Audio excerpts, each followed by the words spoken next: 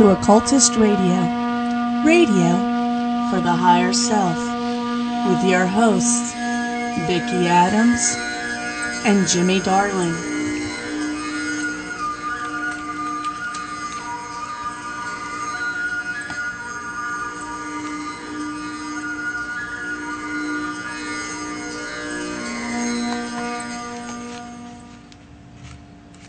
Well, hey, we made it another week, huh, Vic?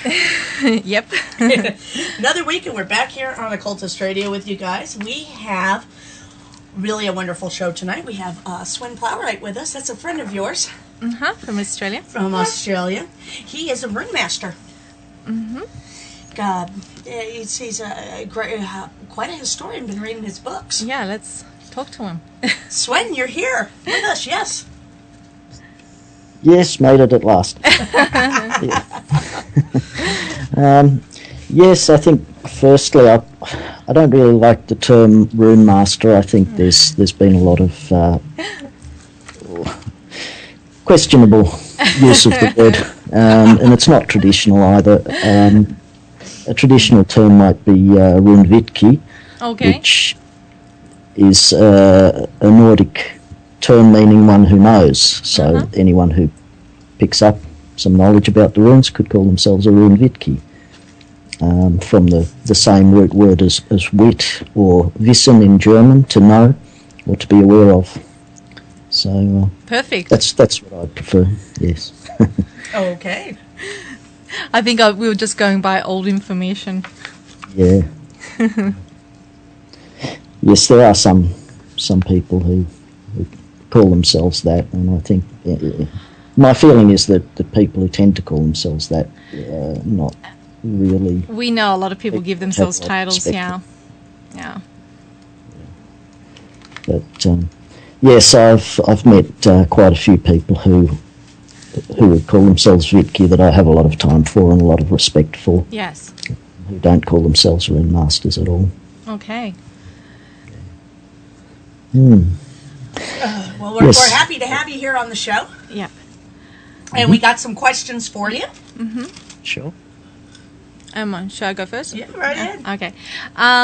Okay, you have written that you are a Satru and a Reconstructionist.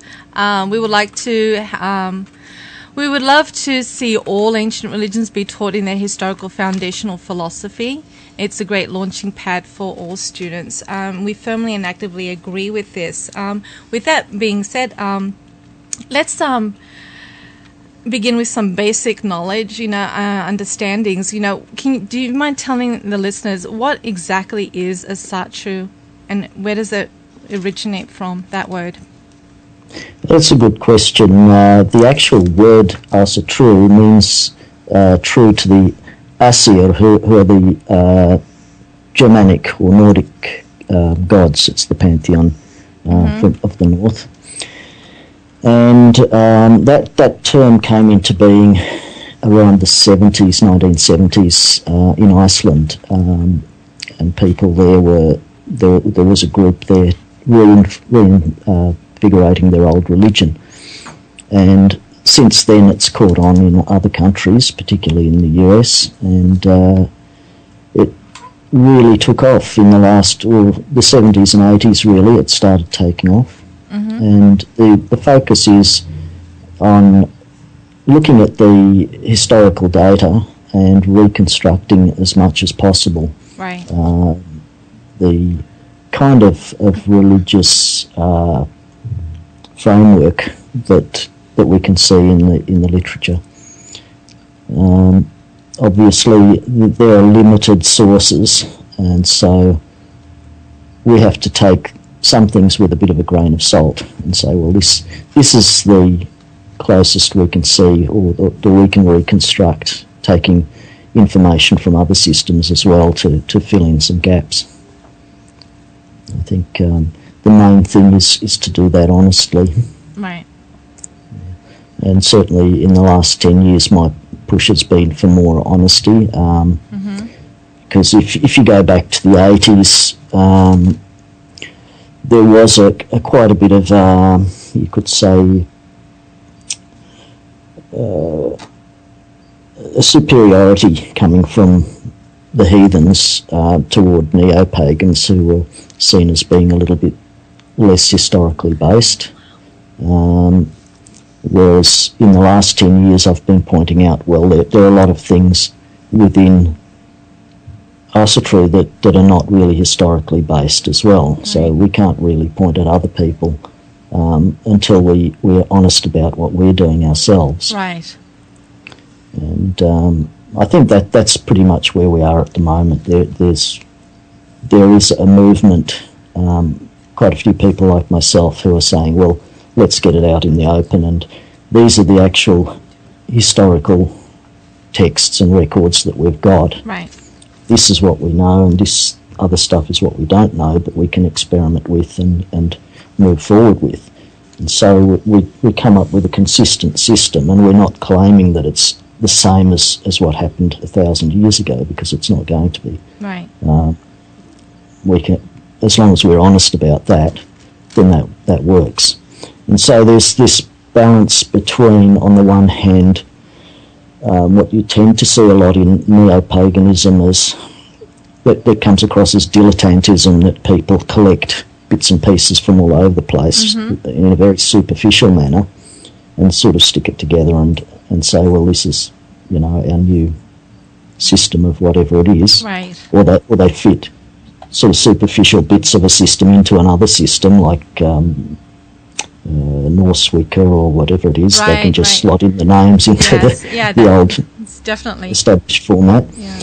And that we tend to feel that it devalues a lot of the actual information that we do have, that it puts it into another context. It takes it out of its context, and so it becomes a lot less powerful, a lot less meaningful. Right.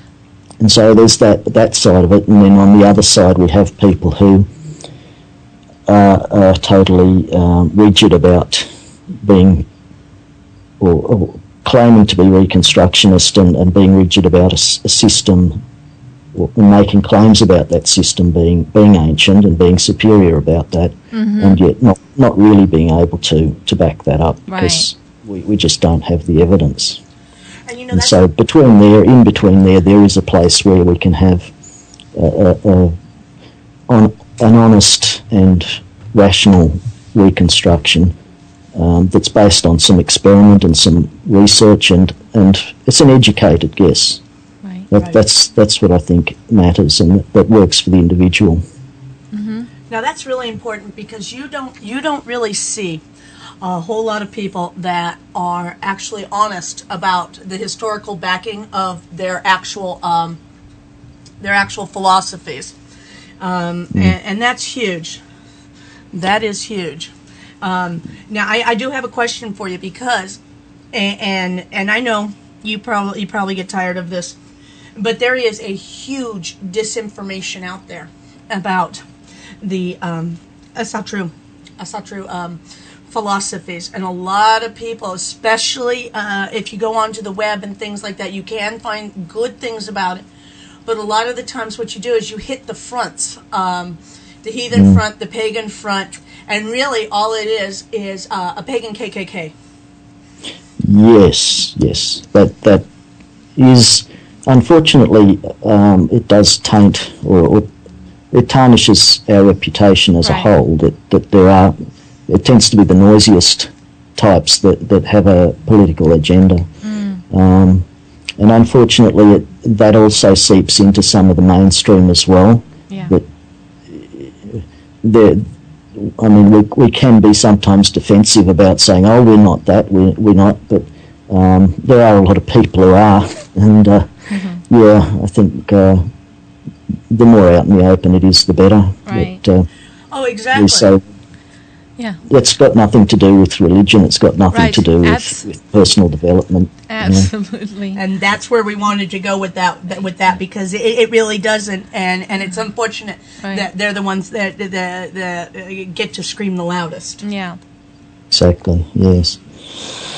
Yes, it's very unfortunate, and it goes against what we know of about any sort of religion. It's not against any, or it's not exclusive in terms of being, how would you put that? Religion shouldn't really put one group above another. It goes against any kind of religion that's out there, right. And I think that tends to happen. And it's not just Austria, but a lot of cultish religions do that. You know, it's about the chosen people, and there's a sort of paranoia to that it's those people against the world, and I think we see a lot of religious violence coming out of that kind of attitude. Right. Yeah. Unfortunately, yes. And that really is unfortunately. Yeah. It's unfortunately quite common in recent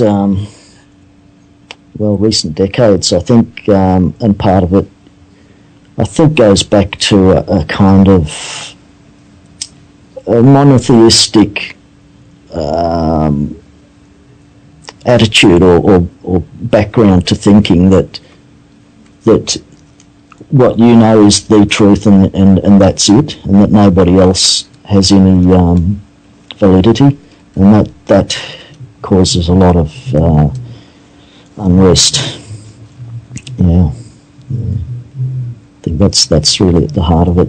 I think if you go back to actual pagan times, you look at whether it's the Romans or the Germanics or the Celts, they didn't have a feeling that they were, or their religion was special compared to somebody else. They just accepted that all different people had all different religions, and it was a matter of choice, and they all got on reasonably well most of the time. Right. Even when Christianity came to the north, there were plenty of stories about particularly pagan men having Christian wives, because Christianity at that time was attractive to women, and they got on fine. It was only when the church became part of the government and government started enforcing it, right. Then they showed their true colours and then persecuted anyone who wasn't of that same religion. So, yes, it's that need for belief. I've recently written an essay about belief and right. the problem of defining religion as belief. And it's an assumption in our culture because of the history of the Abrahamic religions that are based on belief, that's what a religion is. And so we're not given any other example to look at. But again, if you go back into history and see the pagans, they didn't define their religion by belief. It was a practice. It was a social community. It was a community togetherness. Rituals that bound the community together, and it was a framework that they could understand things by, but it wasn't something that was exclusive. Oh, if you don't believe this, then you're not one of us, sort of thing. That attitude doesn't seem to have happened until the Abrahamic religions. Right. Yeah. And that's a shame because that's actually caused, I think, most of the wars, if not all of them. Definitely. Yeah. Vic, you got another question, right? Yeah, about the runes. I mean, and this is like a bit of a peeve amongst, a few of us. A lot of the people see the runes, they downgrade them to just simply as a modern and quick divinational system. But, we all know that's not the depth of them. Can you explain in depth of how the runes are a lifestyle work, You know what I mean? Yes. Yeah. Yes, well, they're part of a culture, really. Right. And yeah. And you see it in a lot of the quick manuals today, whether it's runes, tarot, I Ching, any of the systems that can be used as divination. Yeah. They tend to, people do a quick week's worth of reading up on it, write a book, and there you go, you've got some techniques, and they might bring in techniques and mix them from each one with the other. Yeah, that's true of so many things. Yeah, so many systems. Yeah. It's a quick way to write a book, and there are a lot of people out there looking for quick answers, and they read the book and say, right, I've got it now. So they'll collect a few of these, and they'll suddenly, they'll know a bit about every system, but no depth about any one of them. Yeah. And they never will, because they won't have the background or the culture that system comes from. Right, absolutely. Well, you know it, and I've said it a million times in here, and I know one day I'm going to step on my tongue by saying it, but some of these modern authors, they read 3 books, and then they write a book about what they read on the 3 books, and the 3 books they read were from another modern author who read 3 other modern authors and wrote a book on it. Yeah. And exactly. And really what we're doing is we're now writing books about opinions of opinions rather of opinions of opinions rather than history. Yeah. Yeah. Well, I've called that, in my book, I called that the rune myth industry. Oh. That there is a bit of an industry that people will put together some system. It goes back about 100 years, actually, that von List created the Armanen system. And he did the same thing. He superficially learned a little bit about the Viking runes, and he added another couple of runes because it wouldn't have made a lot of sense in German to only have 16. Right. And then from that developed the Armanen system, which incorporated some bits of yoga and bits of ceremonial magic from here and there. Right. And they cobbled together a system that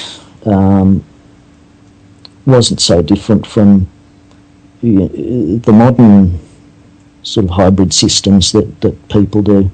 And so it's been going on a long time, and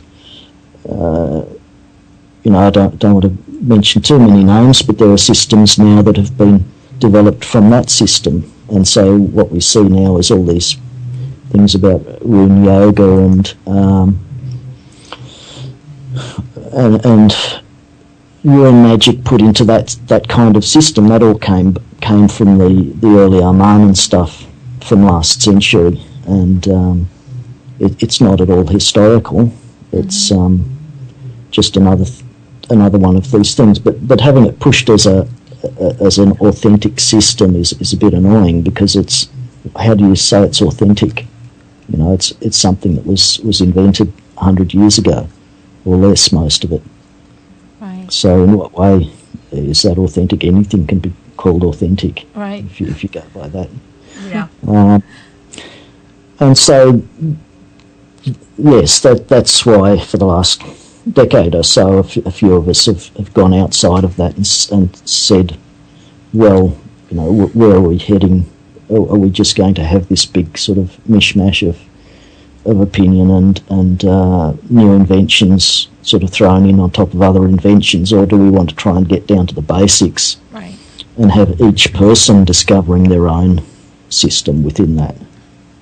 And I think it does become a lot more powerful. So when I first came across the runes, it was in 1972. I read The Lord of the Rings, like most people, and at that stage there was nothing esoteric about the runes out in print at all.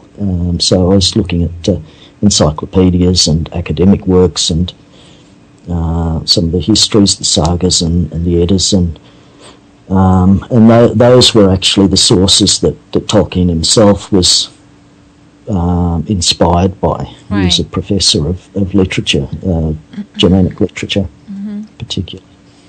And that's why his stories seemed very authentic and inspiring. And looking at the runes at that time, all I had was the academic side of it. It wasn't until the 80s that books came out that were more esoteric. Right. And I think in a lot of ways I was led astray by that there was a bit of a rush into all of these, into that rune myth industry. And it took till about the late 90s to realise that we'd created a bit of a monster. Mm-hmm. All of these things had really detracted from the simplicity and the directness of the original. Right. And so quite a few of us got together at that time and said, okay, we'll strip away all of this stuff. It's all the rune yoga and all this overlay of different systems of magic that they'd been slotted into, and look at what was actually there, what we started with. Right. And we have the rune poems that go back, 1,000 years or so, and we have some of the stories, the sagas, the Eddas. So there are bits and pieces mentioned that we can use as primary evidence. Yeah. And once we go back to there, we can see, well, there is quite a lot there. We don't really need to tack on bits and pieces from other traditions or create some sort of a grand framework out of it. Once you see some of the cultural background and the original evidence within that context, you can then start to look at it as part of your own life, rather than going to some sort of guru and getting all this second-hand invented stuff handed down to you. Right. Each person can go and look at the primary sources, and this was my inspiration for the book, the Rune Primer, is that it's just basic. It does a bit of myth busting, and it just gives you the basic, this is what anyone can find and verify at a minimum of cost using some basic academic sources. Right. Oh no! You actually have a wonderful section that I was in your book, Rune Primer, today, and I love that you give the transliteration of the Eddas. Yes, I mean your history. That is wonderful, because I don't think there is any books out there that actually do that now. Mm-hmm.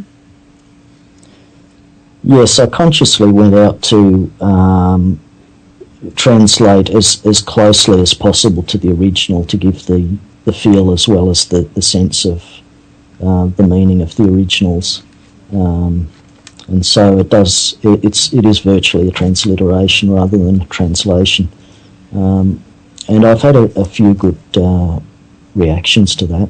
I've had some good feedback about that. People seem to like it.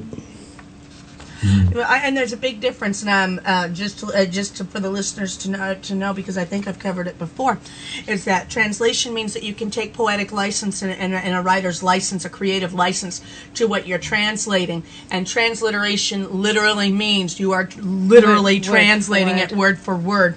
And for word, that's right. Yeah. And that is such a great thing. I got to tell you, because you're talking about all the overlays.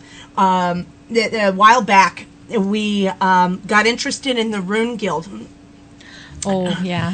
And I'll tell you something. They came down here, Sweyn. No, they didn't. We went to Ohio. No, they came down here. Oh, you're talking about when they came to the backyard. Backyard. Oh, yeah. And the guy who was leading it was supposedly, very experienced. But he called himself, very many years, called himself a Rune Master. Hildolf. And he called himself Hildolf.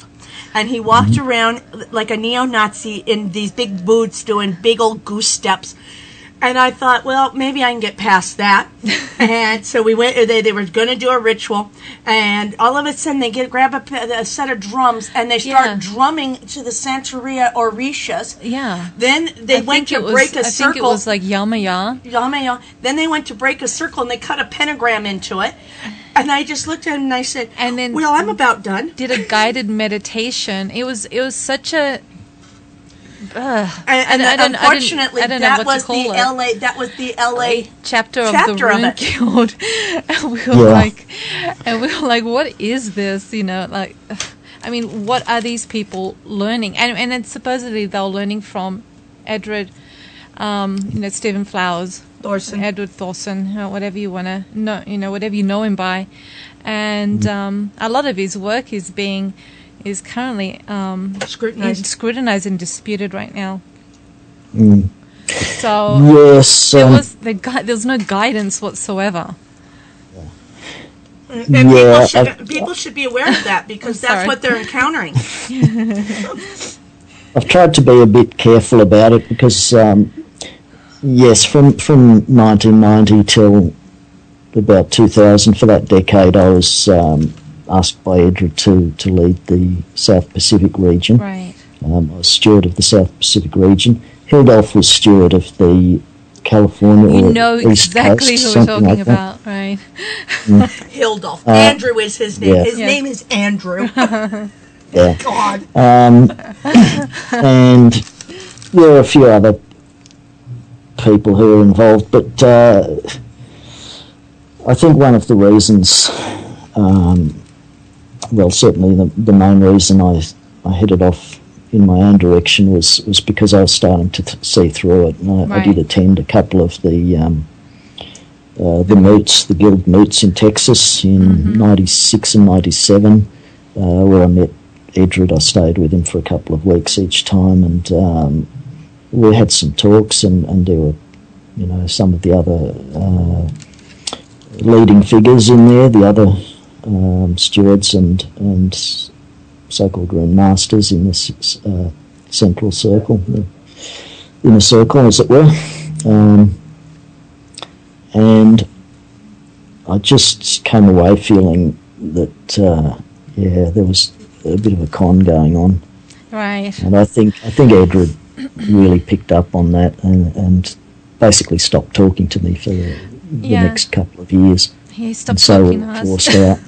Yeah, he stopped talking to us as well. Yeah. But you know what? We attended the one in Ohio, and I couldn't have been more disappointed. We were sorely disappointed on many levels, and quite insulted too on many levels. But just the stuff.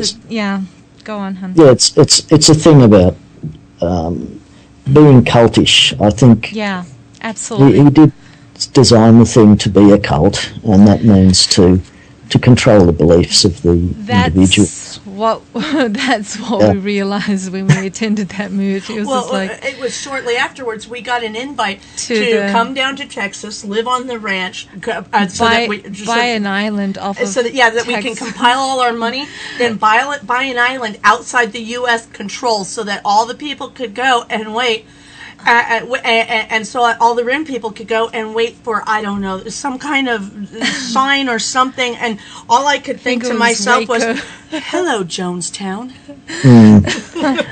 I mean... Yeah, I wasn't going to put it that way, but it was not too long after the David Koresh thing that that we went to Texas, and when we finished there, Cara and I were saying, oh dear, that's another Waco making. Exactly. And we actually were in disbelief when he told us, and I think the looks on our faces must have been of pure horror, because he was like backing down. We were saying, are you serious? And he was like, no, it's all a joke. And I just kind of looked at him and said, well, I'm not taking any Kool-Aid there, buddy. but he stopped talking to us shortly after that. Yeah, and it's just, it was a huge disappointment, because we did hold a level of respect for him and what he had done, his volume of work. But I don't know. I mean, just the way almost everyone conducted themselves at this moot was really a bit of an eye-opener, and nothing to like what I experienced when in Australia when we used to do those the winter feasts. Yes, those winter feasts, which were brilliant, and educational, entertaining, a nice sense of camaraderie. You know what I mean? It was well balanced. There was no pretense. There was no everything was laid out. And everyone was welcomed, Yeah, I think we're lucky in Australia that we tend to be a little bit more cynical, in a sense that we're not easily impressed by titles. Right, yeah. We take people at Americans are as they are. Yeah. I learned that. Americans really are. They're always looking for a guru to save them. I took that to heart. So when I came to America, I was really cynical, because everyone had a title, And there was so many stereotypes. I was just like, wow. When I left Australia, I mean, even then I had a few funky experiences. I was like, I don't want to set foot in another cult store for as long as I live. Even though, of course, now you own one. I know. But, yeah. So I learned a hell of a lot. But these titles, this pretense, it's very destructive. And it's just self-delusional, Yep, exactly. That's why the first thing I did after leaving the guild was to basically get rid of any titles. What we had about 40 members in Australia, and we were the South Pacific region.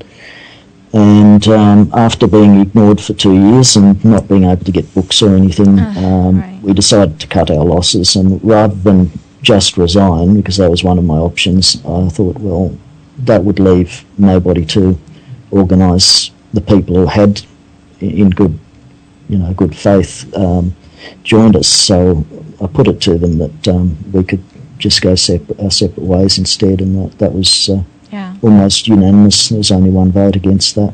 Right. I'm sure I know who that was. You can figure out who that was. Yeah, I know exactly who that was. Yeah. It starts with an L, Jimmy. Oh, the hippie. Yeah. The hippie. Yeah. Anyway. Anyway, it was such a huge disappointment, but I guess it turned out for the best, for you guys. Oh, it certainly did for us, yes. Yeah. We've been accused of trying to be competition. Or, give me a break. And I have to laugh, I'm so busy with a lot of other stuff and writing another book on a completely different topic. Right. I've been publishing scientific articles. I've got a career in IT. It's, really taken off. There's so many things in my life I don't need to compete with what they're doing. Well, that just tells you they have nothing going. And it's ridiculous because it's such a personal journey, and all these people can see is some, conceived competition. It's just not even what it's about. Well, what they're seeing is a power grab, and it's not what Sweyn's doing. Yeah, and it just shows how unsteady they are on their feet. You know what I mean, with what they're doing.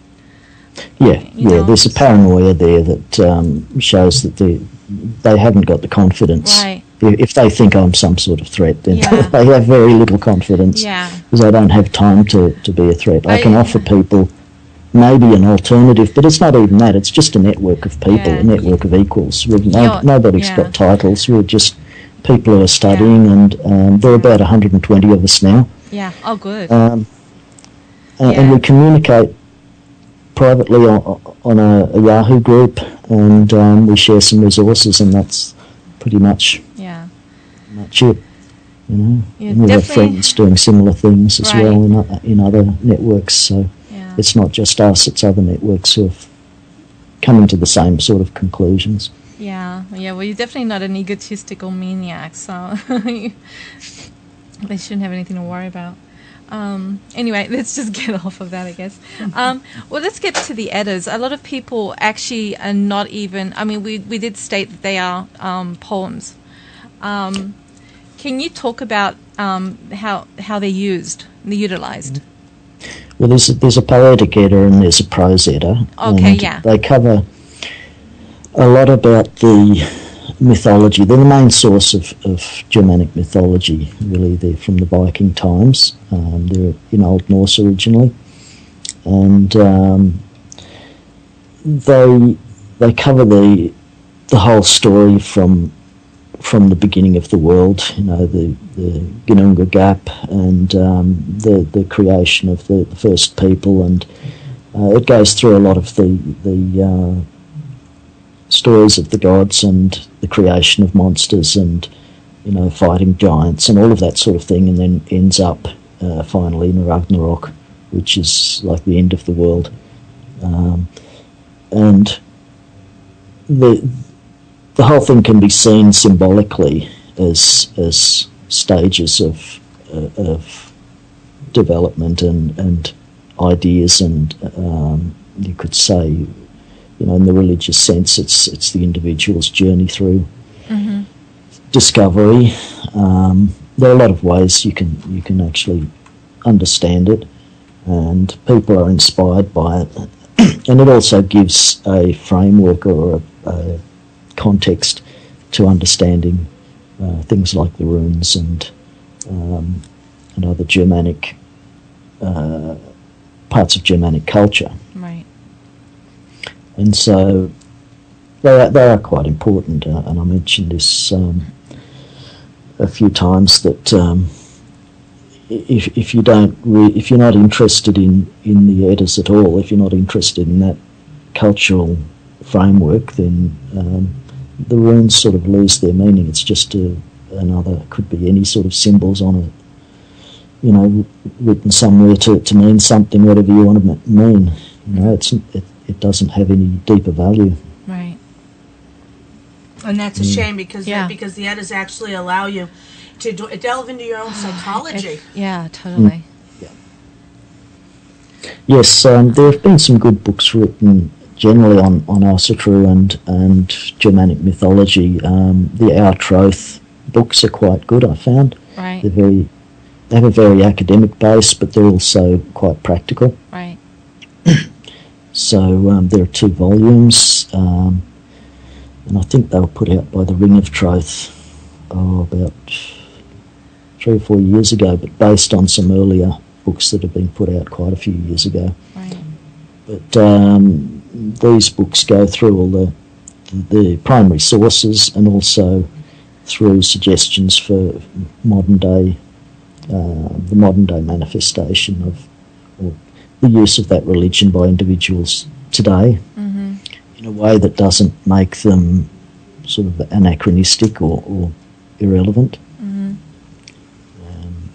And I think that is always the danger with reconstructions, is that people can become too focused on the past, right. and think that they're living in the past, and then they're not very effective in the present when that happens. Right. That's a huge problem. Yeah.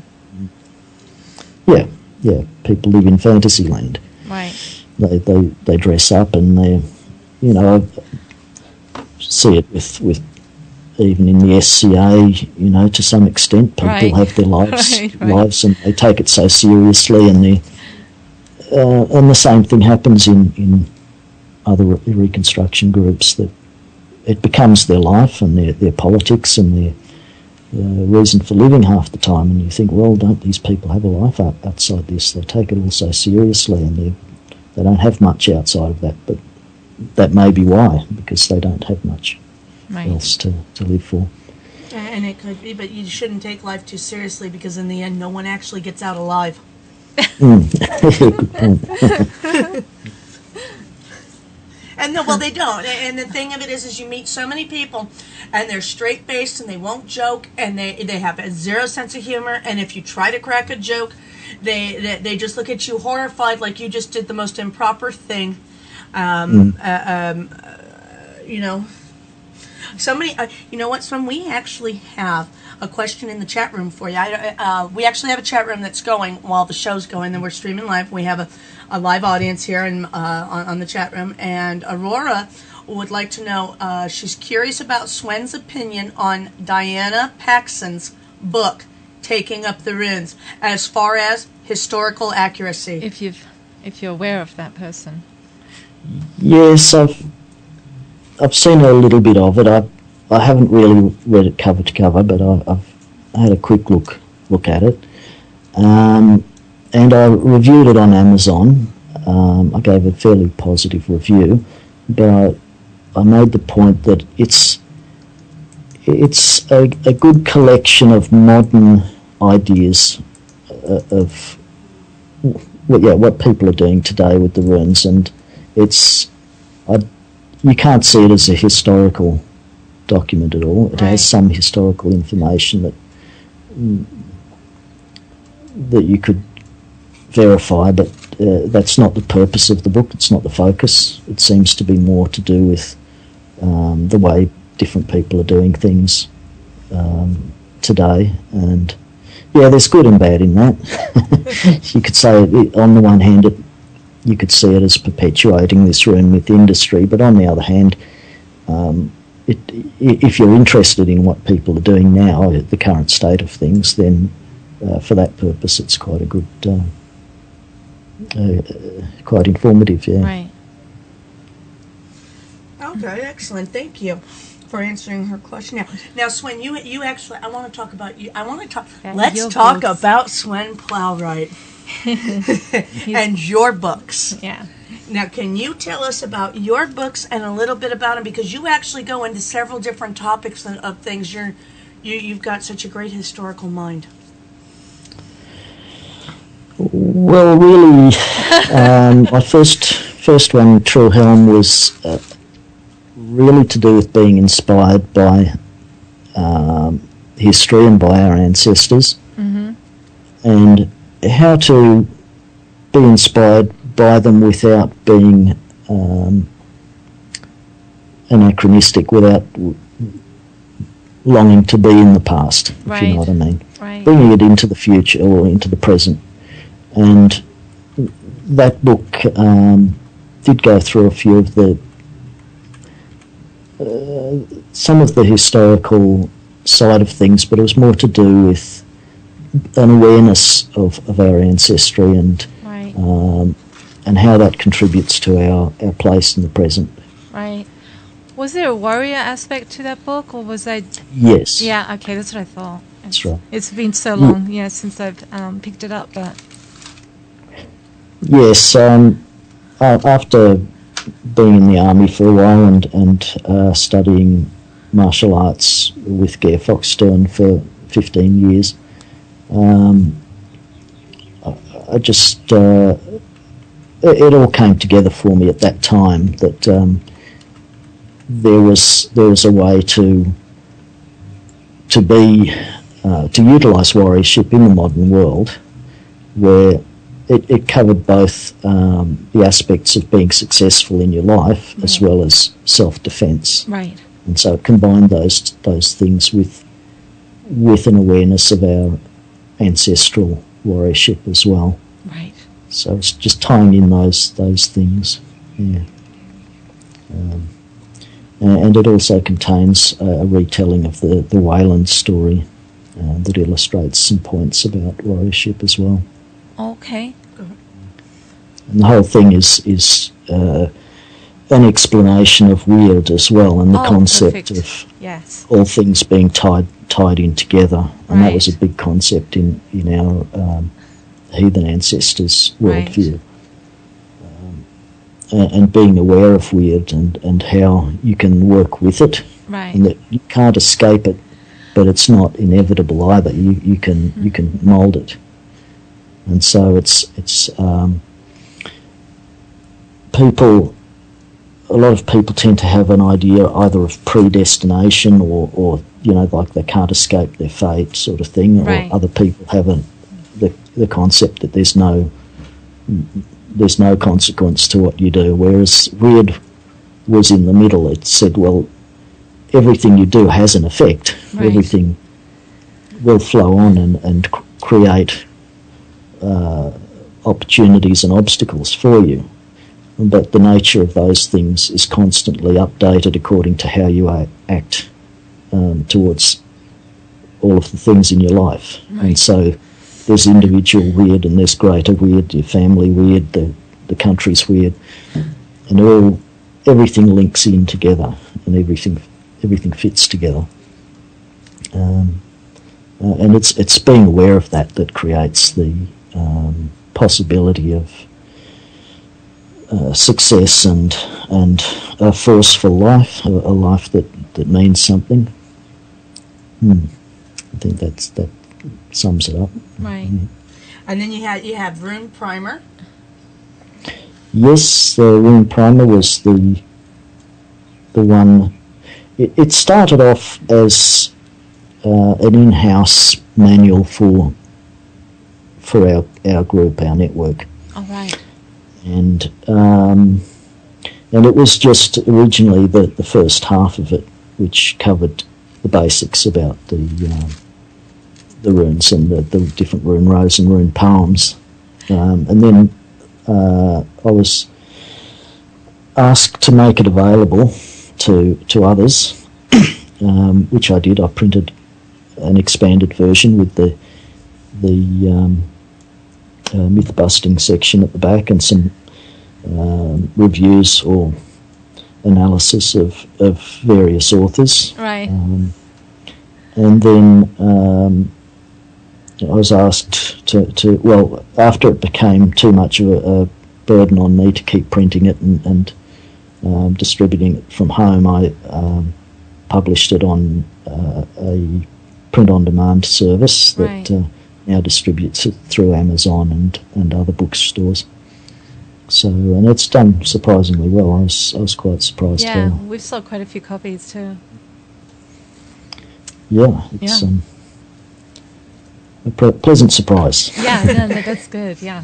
No, it's good, and I got to tell you, I did more research, because we had your books and your Vicky's friend, but I did, I did some research, typing in and Googling you and watching your Amazon things, and I got to tell you, you took a big risk taking part of your book by reviewing other authors, and congratulations, because that was a big step going out there and calling out people for who they were. Yeah, I mean, because they were misleading people. At least I thought they were.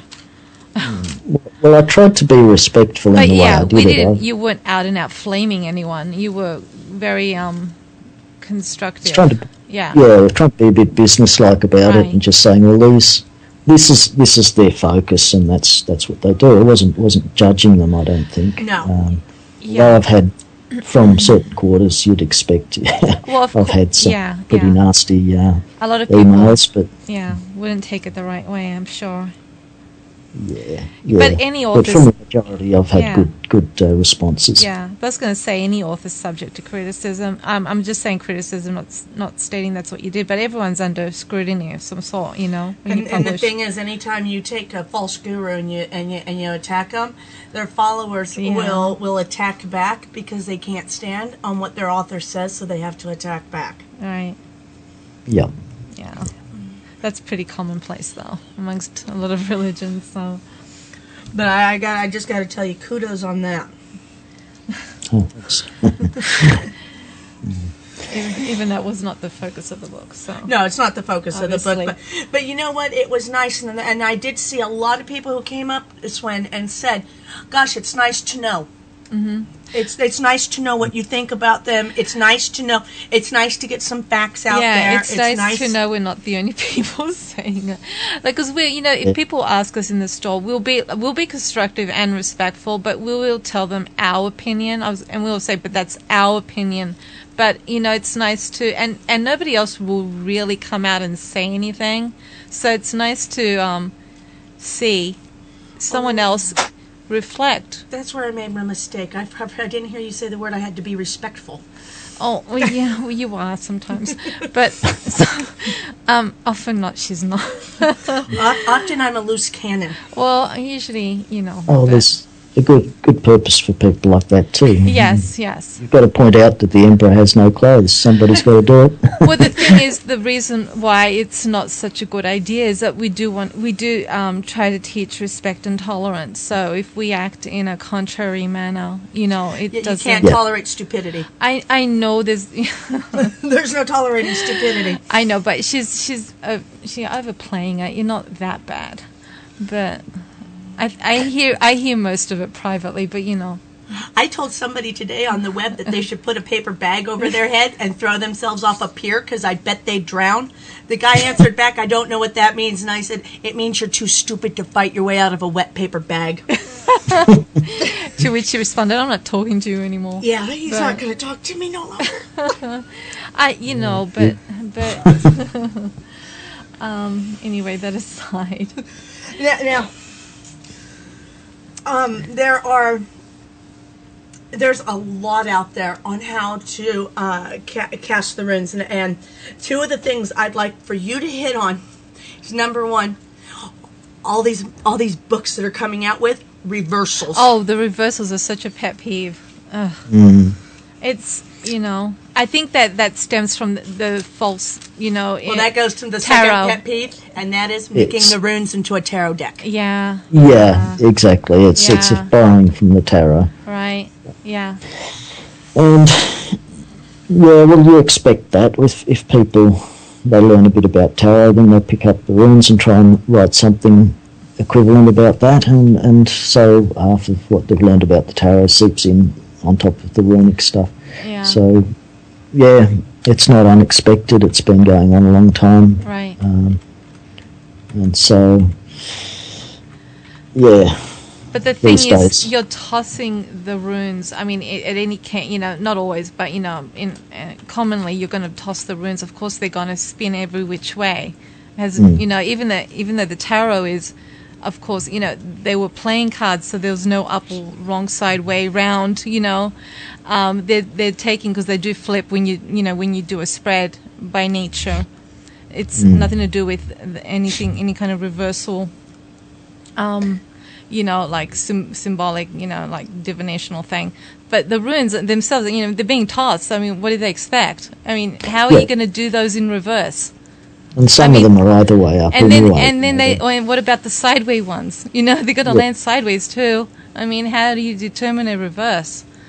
Yeah. I mean, they'll even do it in a toss. It's the same both ways. Yeah, I mean, because they're applying it to the runes and to the cards. The rune printed cards, which are just like, well, hello, they're one word.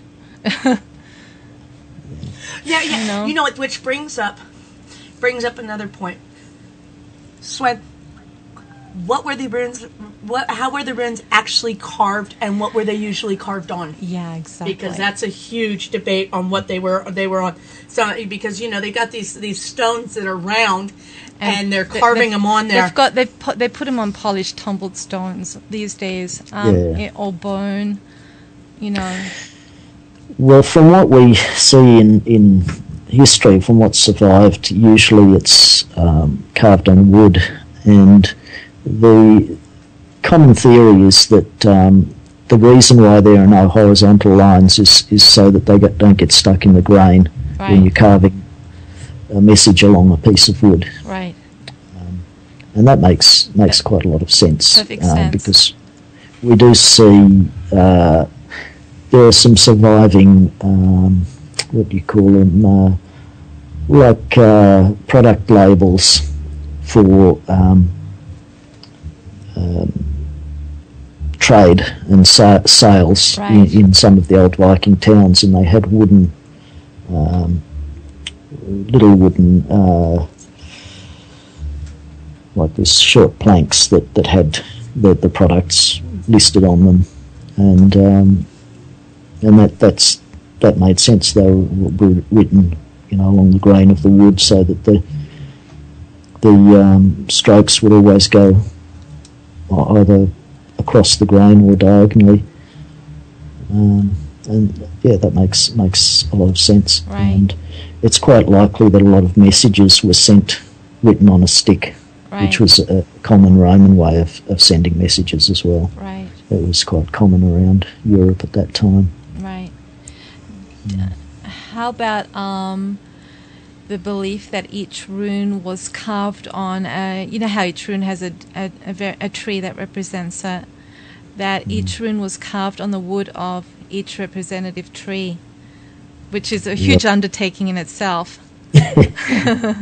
Yeah, I've never seen anything in the historical evidence to say anything like that. Right.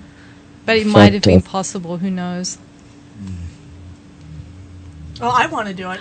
So do I.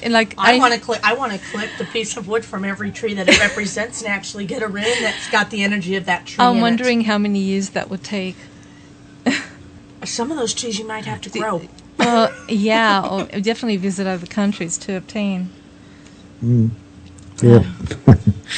Just as that would little be dedication. Just a little flight of fancy, I think. But of course. Oh, well, you could be the first person to do it. I've never heard of it done before. Right. Yeah. Well, we're coming up to the top of the hour. Sweyn, give people ways to get your books and websites and ways to contact you. Right. Yes, the book, the Rune Primer, is available on Amazon. So yes, just search. Even if you do a search on runes in Amazon, it comes up on the first page, which is quite fortunate. Right. The True Helm is at the moment only available through our website because it's printed. Because I print it myself. It's a very short run. Quite a specialised thing, so I didn't see any point in trying to publish it more widely. Our site, www.macchaos.com.au/runenet, is our website.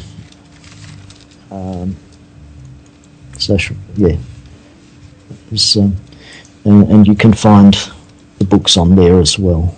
So if you're looking for more information, and we also have some information about the network and what we do and that sort of thing, if people are interested in joining a non-hierarchical network. All righty. Well, thank you so much, Sweyn, for joining us and taking time out with us and our listeners. All right. Can you just repeat that website again? Because I'm The trying Mac Chaos. It's www.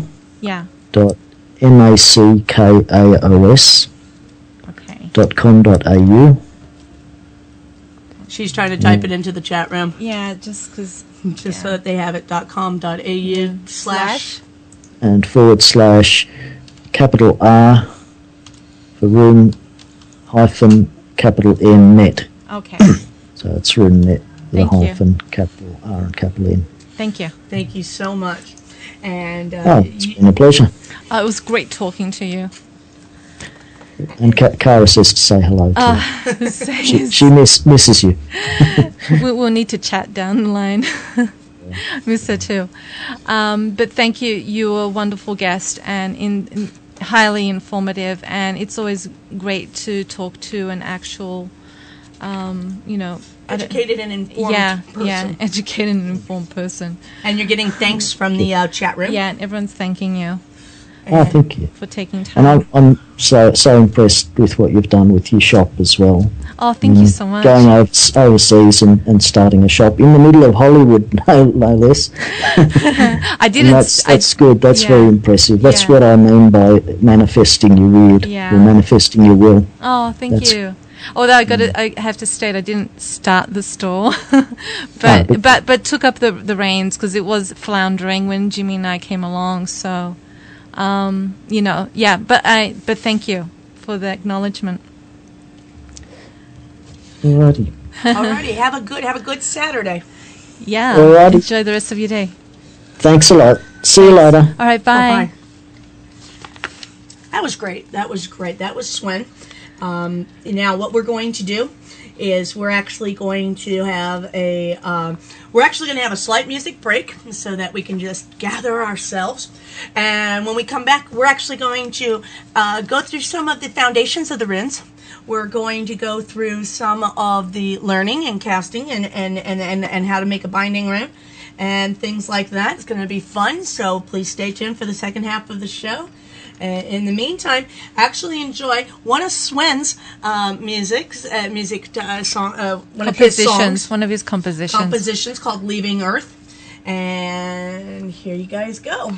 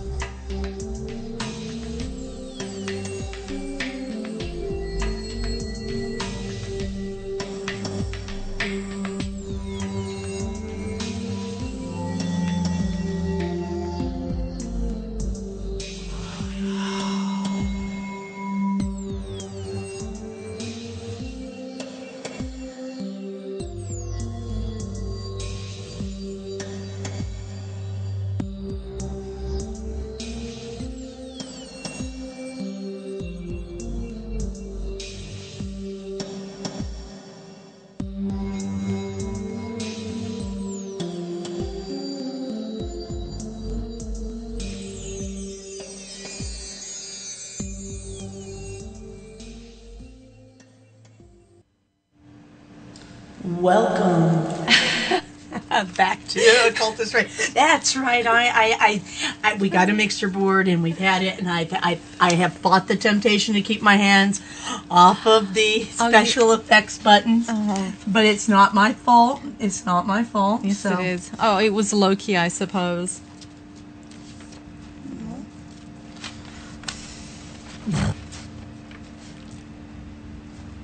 Oh, you are playing now.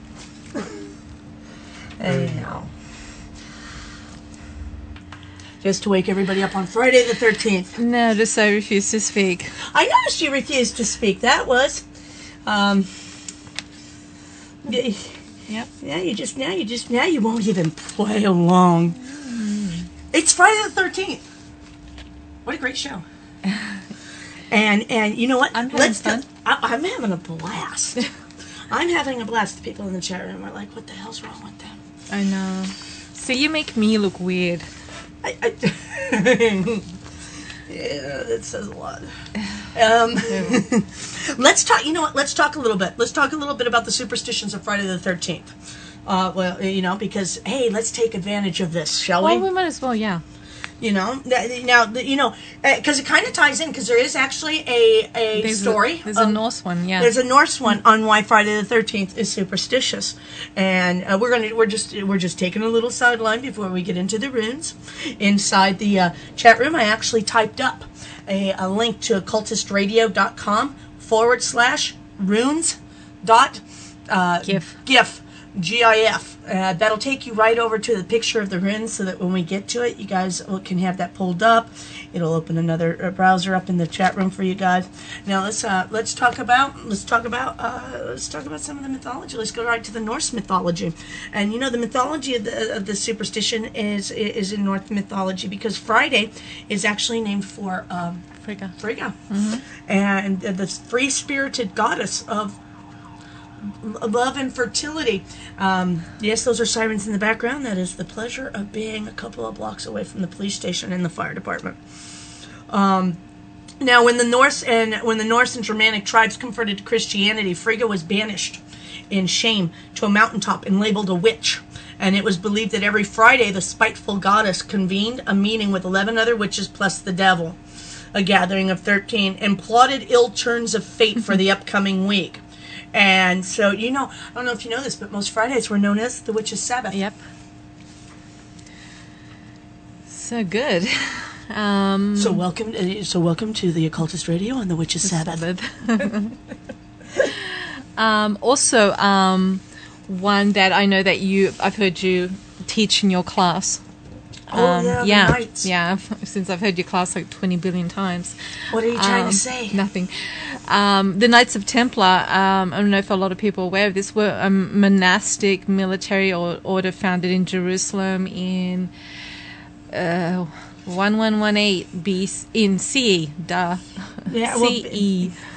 Well, you know what it is that they were founded a little bit before that, but it wasn't until 1118. This instance that the church ordained them. That's what I'm saying. Yeah. Yes. Anyway, their mission was to protect the Christian pilgrims during the Crusades.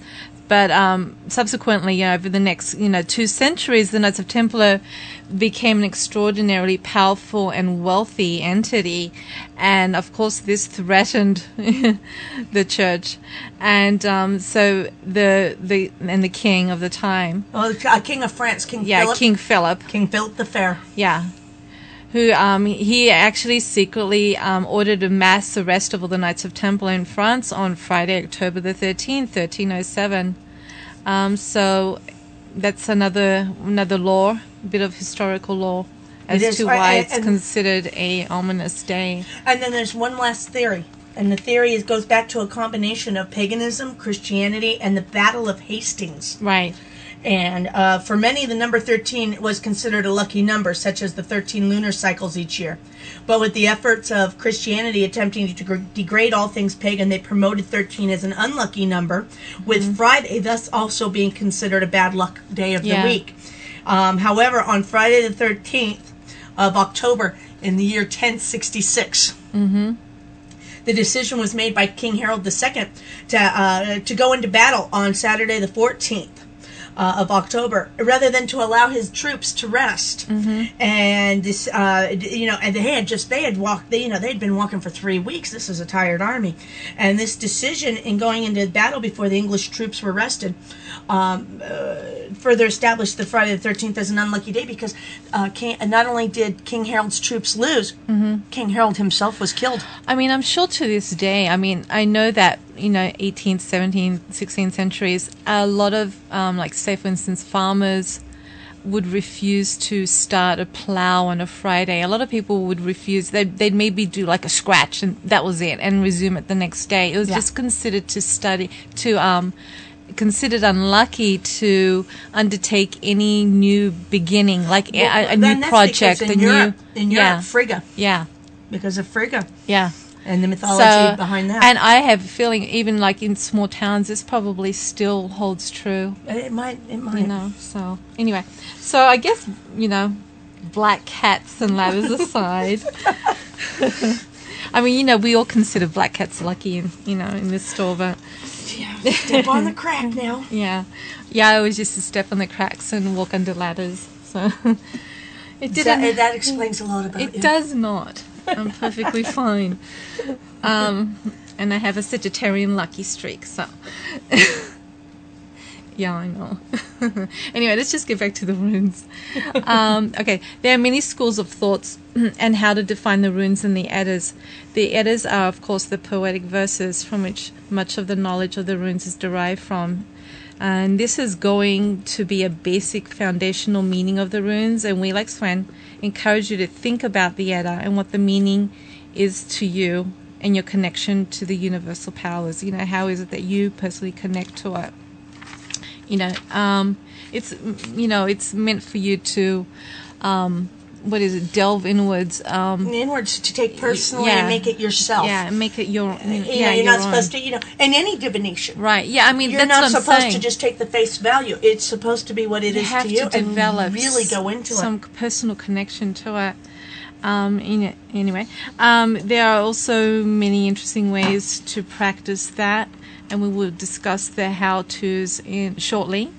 So, and Jymie actually has a really interesting background in her learning of the runes, and so this is pretty much like one school, and I mean, she's going to recount her experience, which is I found pretty unique, and it was how the runes were shown and taught to her. So I'll let her go into it because it's a really, really fascinating story. Well, it's fascinating to me, but I'm sure it'll be fascinating to other people as well. Yeah, it was quite interesting. I know if it was me, I'd be like all kinds of, thrilled if it happened. Yep, it was interesting. Anyway, back to the... No. You're such a tease. That's what they tell me. I got to tell you, I was stationed overseas in the military. And of course I went to school there, and I had a good time there. And I did a lot of odd traveling. I did spend my time in London, and I did spend my time, doing the normal stuff in Soho and the touristy things. The touristy things, yeah. and hanging with some of the locals. But then I did the weird little villages where I'd get this just sense to get in my Mini. Well, I didn't have a Mini. I had a Morse Brown, and it did same thing. Yeah, and just the Morse Brown's just a tad bigger. I know, it's a little longer. It's a little longer, and it's harder to pick up to parallel park. I know. See, at least with the Mini, I didn't have to parallel park because I could just get out and all of us in the car could pick it up and move it to the curb. Anyway, I didn't have to look like a bad American driver. Yeah, you looked like you had mad parallel parking skills. Yeah, I did. But the thing of it is I'd just drive. I'd have time off. I'd say you guided. Yeah. I think so. But I'd get in a car and I'd have no idea where I was heading to. I would just go ahead and decide on a road out of, because my base was actually Serenity says, I do something weird. No. No, not me. I don't do weird things. Yeah, no, not at all. But I would actually, my base was around some smaller villages, and they didn't have a lot of roads out, but you'd hit these big roundabouts that have 7 decisions on which way to go. And I would just get in the car, and I would just choose a random road. And I drive, and I figured that if I drove no more than, say, 3 hours out on a weekend, I could find a B&B, stay, and then come back the next day. So, on my weekends. And so I got in the car, and I drove out, and I ended up in this tiny village. And I mean, it's a small village. And it didn't even have a name. It really didn't. Right, it was no name? Yeah. They basically had a sign that says, welcome to No Name. And it's not on maps. I wonder if it still exists. I have no idea. But I walked into this I drove into this village, and I got out of my car. And I'm kidding you guys not. All the signs in that place looked like runes. They were all carved in the way of runes.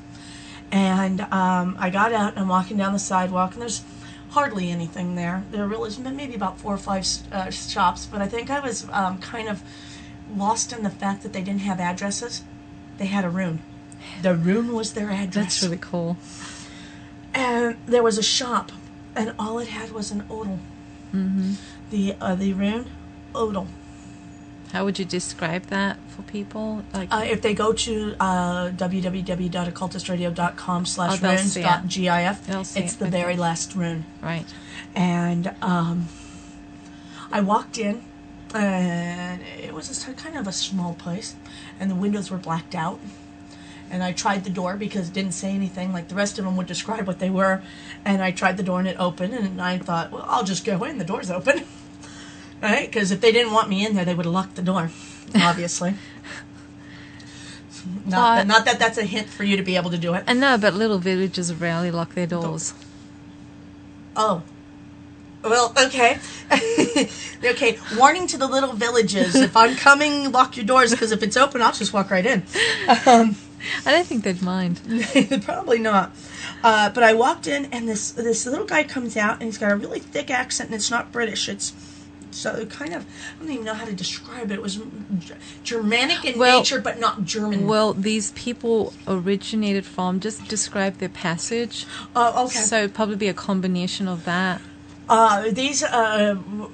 After I got done with this guy in the shop, this lady told me that the village itself are all descendants from one village in Upper Germany, old Germany, not what you know as Germany now, but probably would have been closer to like Russia, migrated to Iceland, and from Iceland to this village in England. Right. And that was all. That was that, and that's where they stayed. And every single person in that village had the same exact route. Right. Yeah. Nobody on the outside moved into this village, probably because it didn't have a name and you couldn't find it. But I found it. I drove right into it, and I walked in. Anyway, I walked into this shop. This guy comes out, and I said, "Yes, sir. Hi." And before I could say, "What is this?" he grabbed a set of runes. Black box.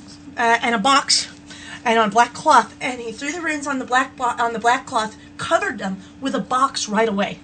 He drew a rune on his forehead and proceeded to give me a reading, naming the runes and their positions underneath that box. When he was done, he said, "Child, if I'm wrong, then I'm dead."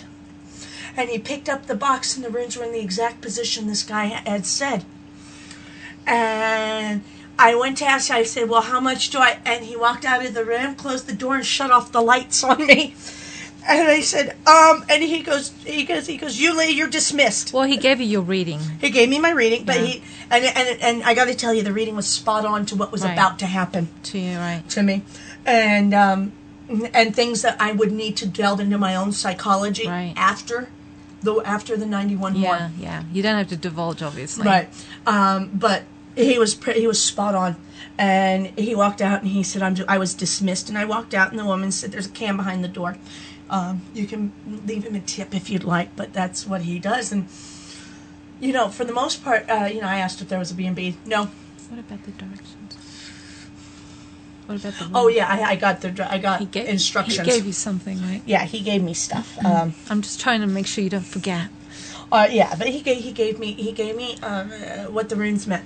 Anyway, when I went back and I was talking to my professor, who we happened to be in Norse mythology at the time, he said, he looked at it and he goes, I actually don't agree with it to a modern academic source. He goes, however, a modern academic source doesn't really know what's going on precisely, do they? He goes, I have to tell you, I agree with how it's practiced. He goes, and I agree with how he defined everything. And he said, but then, people like us don't get to interview people like him. Right. He goes, they don't necessarily write textbooks. And it was I got to tell you, my time in Europe, I ran across weird things like this. Yeah, you did. Constantly. Mm-hmm. And I got so much information and stuff. And, you bounce it off of theory, and then you got to bounce it off of practice. And those in the chat room and those who know me know that I don't really holds bar. I don't make up for the fantastical stories about my education because I really don't have to. Right. Because what I do have, it is beyond really, the paperwork the pedigree I have is beyond making up little tiny villages. Right. But I got to tell you, these little, if you ever go to places in Europe or any of the old places, don't go up. Do go off the beaten path. Yeah. Find these little places because that's what I did. I'd walk in forests and come across cabins. I would, and it was all during times that I needed to clear my mind because of the job I did in the military, and I'd actually be searching for something at that moment, and no joke, I came across it. It was manifested. Anyway. That's my schooling on runes, and we're going to use this kind of foundation. And I know that most of my foundation, actually, when I did look it up, because I was looking through the show today, and I went on the web to bounce it off things because I didn't want to sound too out there today. Yeah, what do you mean with your rune definition? Yeah, I wanted to see where my school went to, and I got to tell you, most of the places that are quoting historical,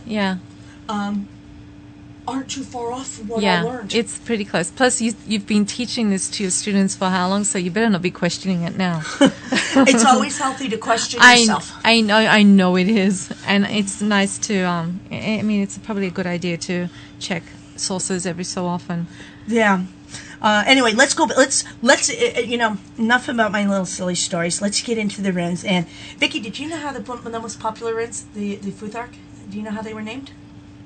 I think yes. Hang on, wait. I was going to say something that totally threw me off. Oh, also, the way I define the runes now, I have used Jymie's definitions when I do any kind of runic work, and I found that it works for me, so I've adopted her definitions of the runes, because the other definitions weren't quite connecting with me, so... But just because I have doesn't mean you need to, But if you're interested, have a listen. You don't have to I said, live it like a Bible, right. But maybe take it to heart, and it might be a way to just kind of an angle to think of. Yeah. Anyway. Or guidance, who knows? Yeah. Anyway, back to the food. Okay. Do you know? Well, it's the first letters, right? Yeah. G says you said do. Do? You do. And he got to say he got to say it again. Stop! It's so distracting me. I've had a trickster energy around me all day today, and I've been thinking that, like, a lot of, yeah. So, I have witnesses, and you're proofless. Yeah. No, since I got up early this morning, I'm like, what is it today?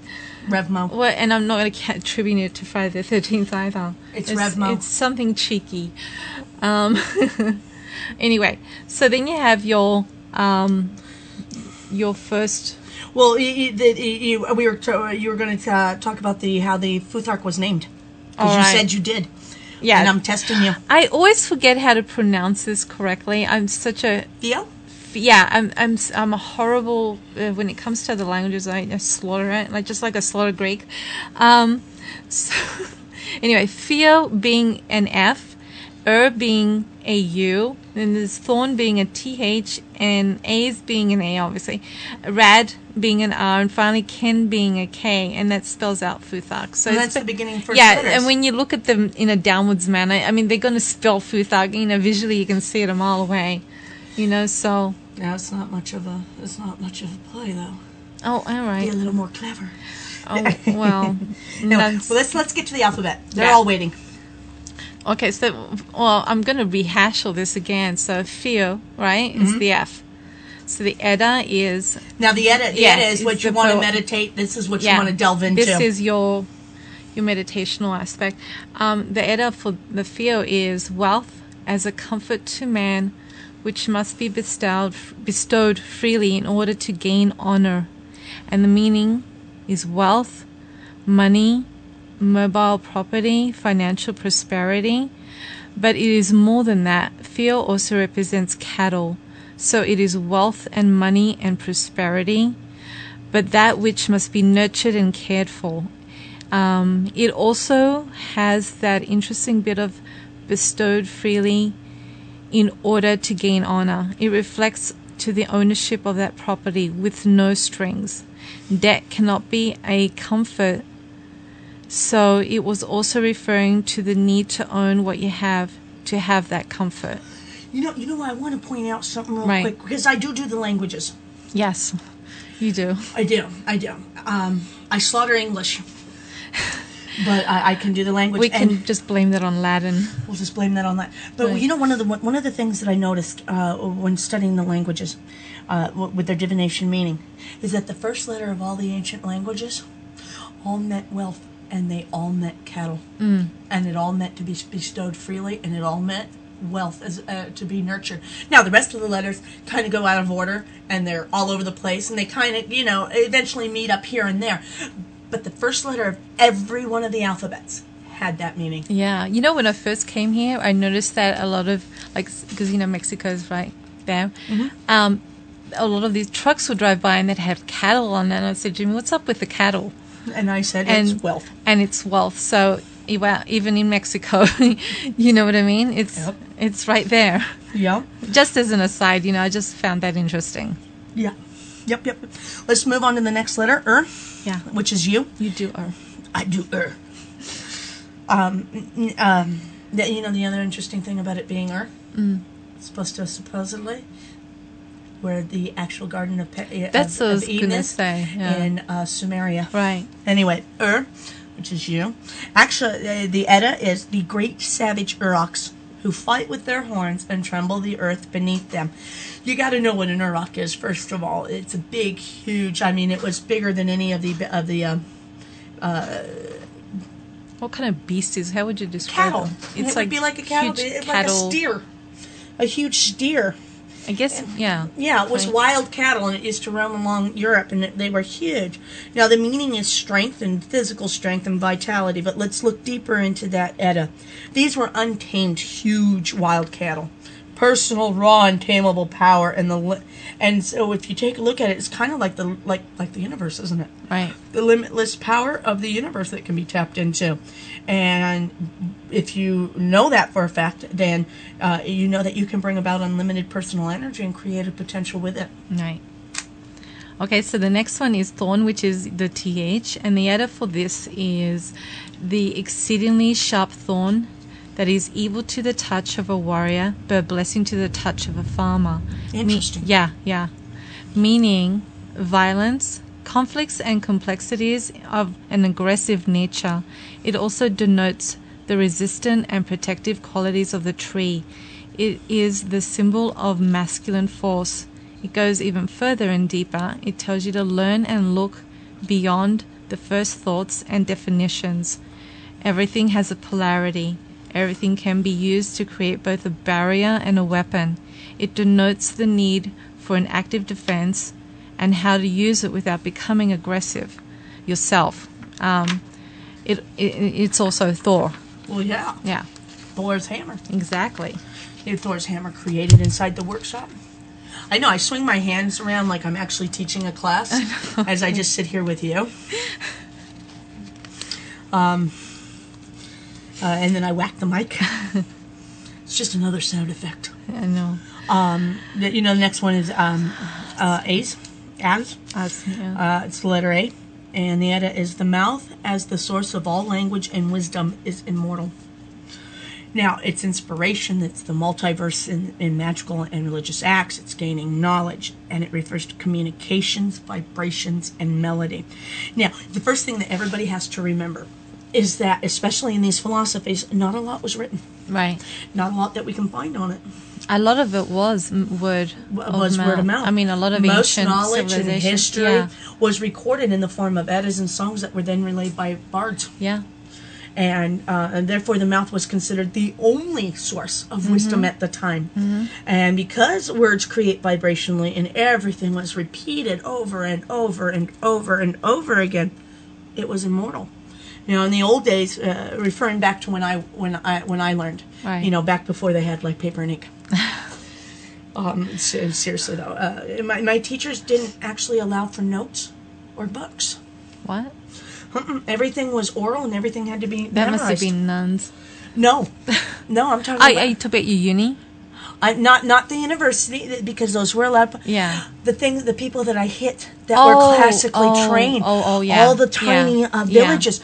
If you took out a piece of paper to write something, they stopped talking to you. Pieces of paper can be lost, can be burnt, can be destroyed. Everything lives in... They called it a crutch. Right, yeah. Exactly. They said that by taking notes, I was using a crutch. And you weren't absorbing or gaining a true understanding of what you're being taught. And he said that, because it was on a piece of paper, I would more than likely follow it like a Bible. Right. But if it was vibrationally inside my head, it would become a part of me.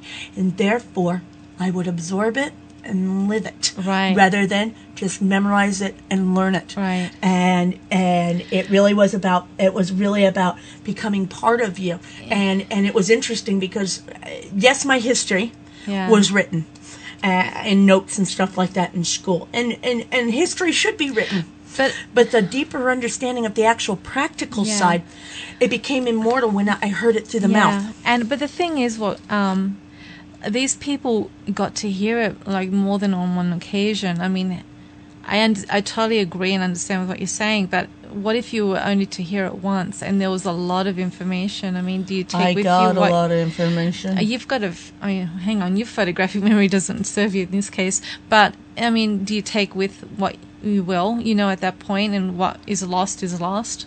I think when you realize that you have to use the vibrations, you memorize it, you retain more because you have to absorb it more. Right. Let's say we didn't podcast. Right. Let's say we didn't archive. Let's say that if you wanted to hear it, all they had was what was in this room, and there was no way for them to replay it to hear it again. I guarantee the people in the room would remember more. Yeah, when on reflection, the stuff that's stayed with me over the years and the made a huge is the stuff I heard and witnessed. Yeah. Stuff that there's no way I would receive via the written format anyway because it wasn't published. So yeah, you're right. When I have put it to the test to a degree, and it does actually stay with you for like forever. It does. It does, and therefore it becomes immortal. I'm just worried about if there's a volume of information. In my case, the photographic memory does serve because I do remember. You put it in pictures. Because I'd either put it in pictures in my mind, or what I can do is recall the person back in front of me talking again. Right, like a movie. Yeah, I can replay the movie of them talking. Well, not many people have that gift, I know. And I think the fact that I do, they only repeated it once to me. Right. Yeah, because I'm saying traditionally in villages, and so they'll hear it over and over. How many times in their lifetime? Right. But everything was oral, and it wasn't necessarily to be...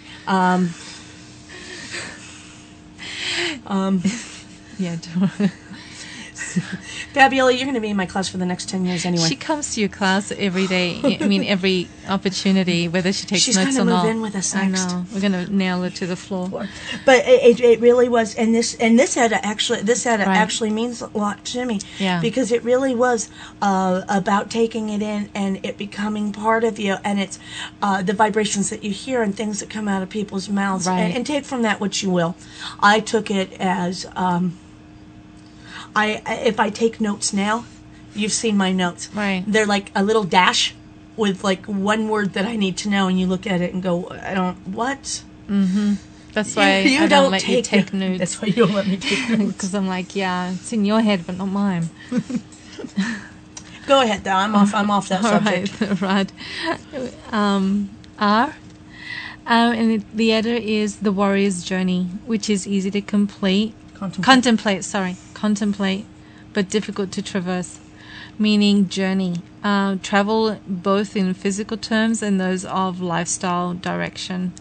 This is a time when you must employ a vehicle to achieve your goals. It will be a time that you need to have perseverance in your life. It is a time for necessary change in your energies to get what is right and just for you.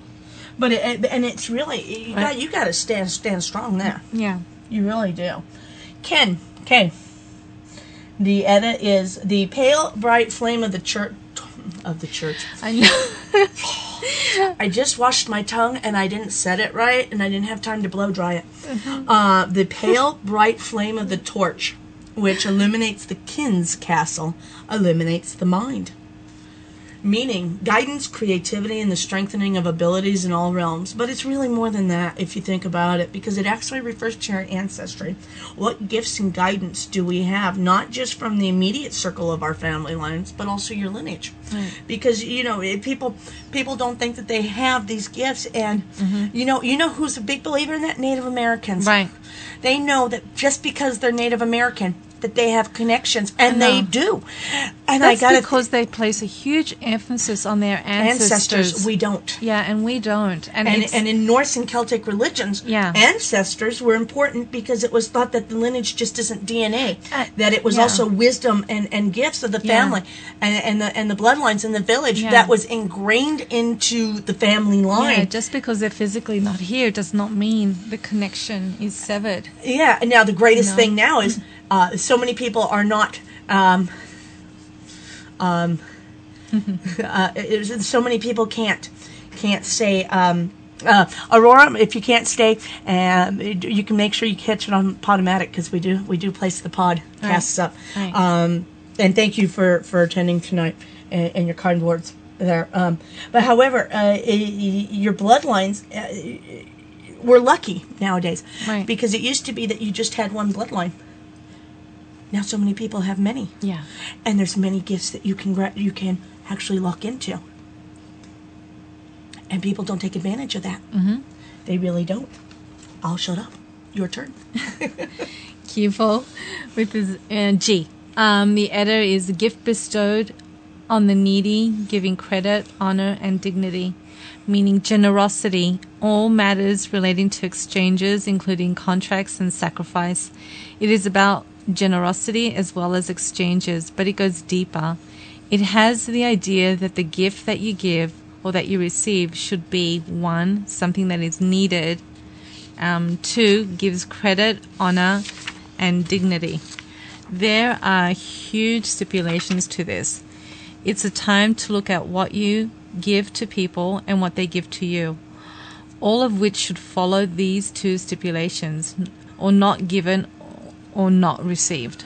No, seriously, you know how many people give you a gift and there's strings attached? Oh, all the time.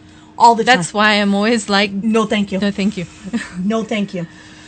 And that's a big thing. Yeah. We're going to take a slight music. We're going to listen to another song so that we can get something to drink. And I have to run to the little wee bird room and I have to get the frog out of my throat. And you got to get the frog out of your throat. So enjoy Snow W.Y. Europa. Mm-hmm.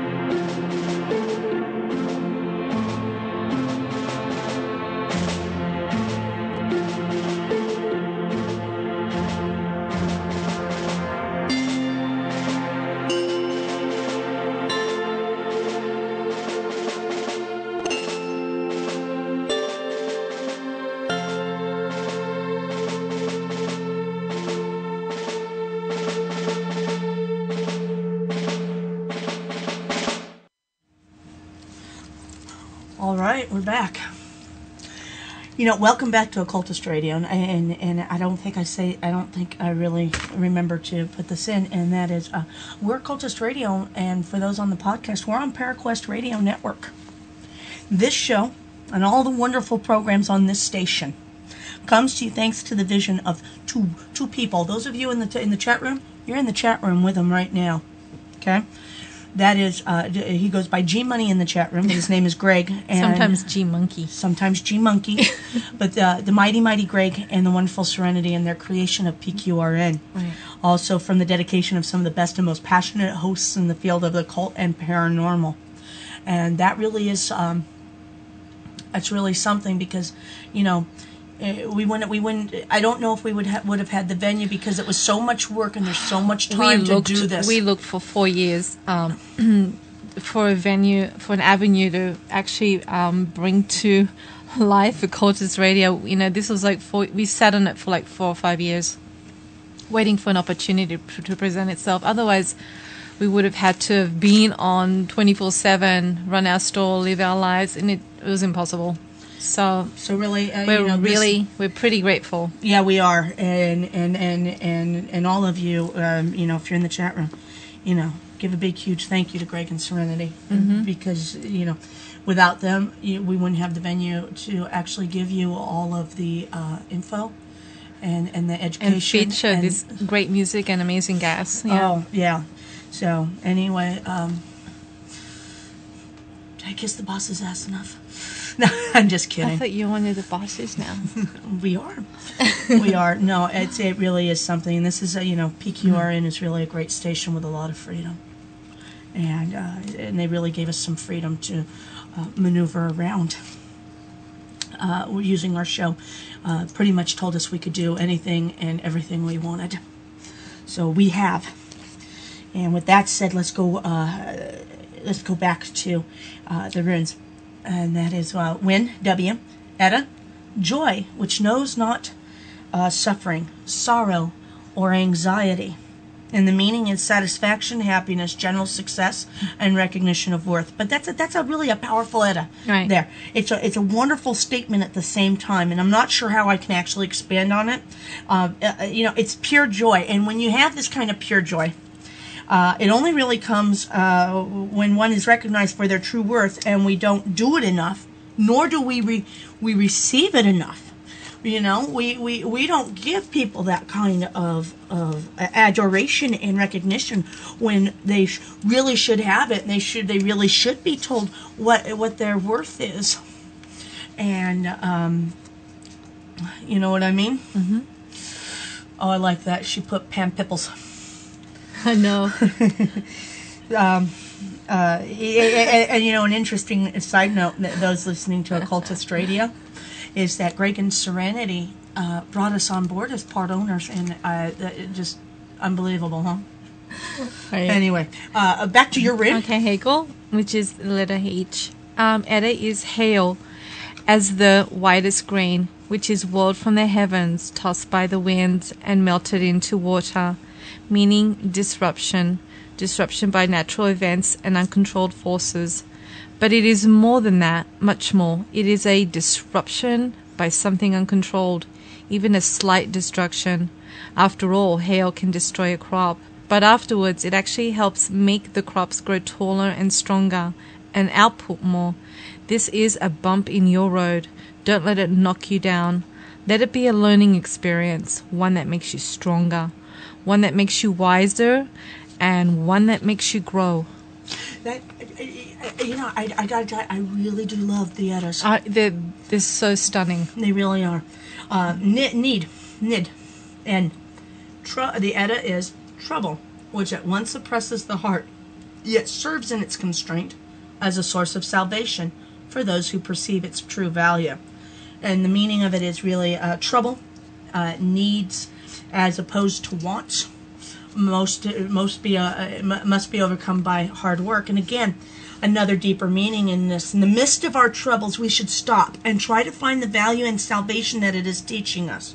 Otherwise, it becomes a meaningless exercise in a futility, and really, life shouldn't be that. It really shouldn't. And there's a saying, it really shouldn't. And you know what? Most people think that their life is filled with all of these troubles and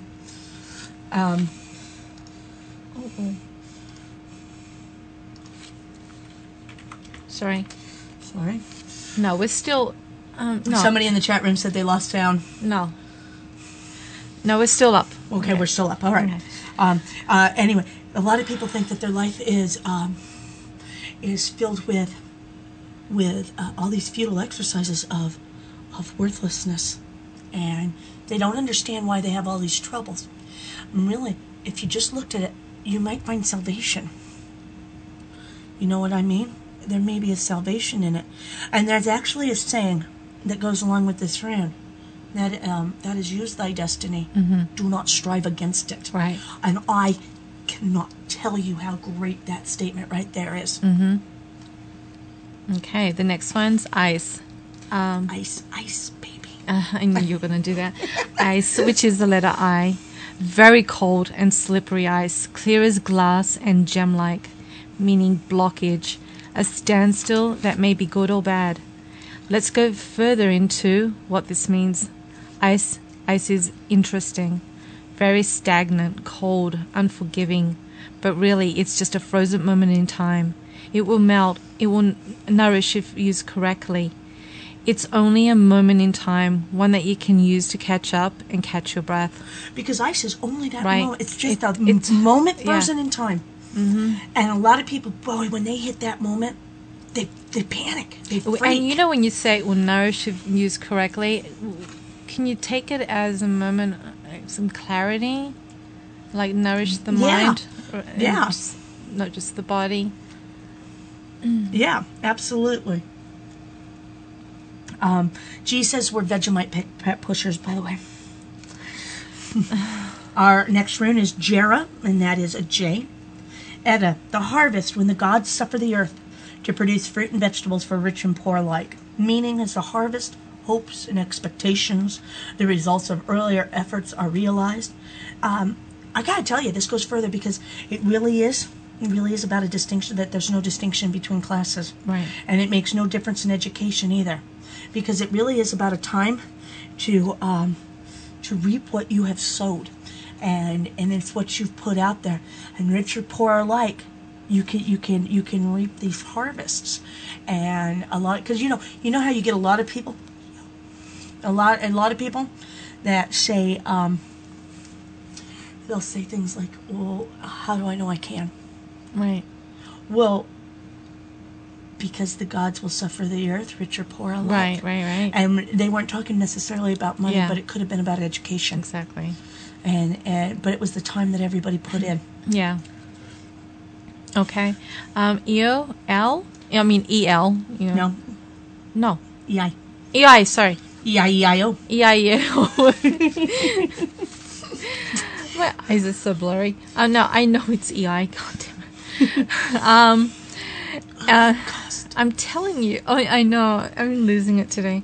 Okay, I'm telling you, there's tricksters. They're abounding. An angel just lost its wing because you cussed. I know. Very softly. Okay, the Edda for the Eo is the yew tree. With its tough bark and strong roots, it is a guardian of fire, meaning enduring, resilient, strength to deflect difficulty or problems, to have strong roots, to hold tight to what you know and believe in the face of problems, probably in opposition, to not be swayed and you endure. That's a good one, isn't it? Right. Let's do a real short song. Okay, just really short. Just a really short one. This is Rebel Jacobs. It's like a minute and a half just for us to catch up.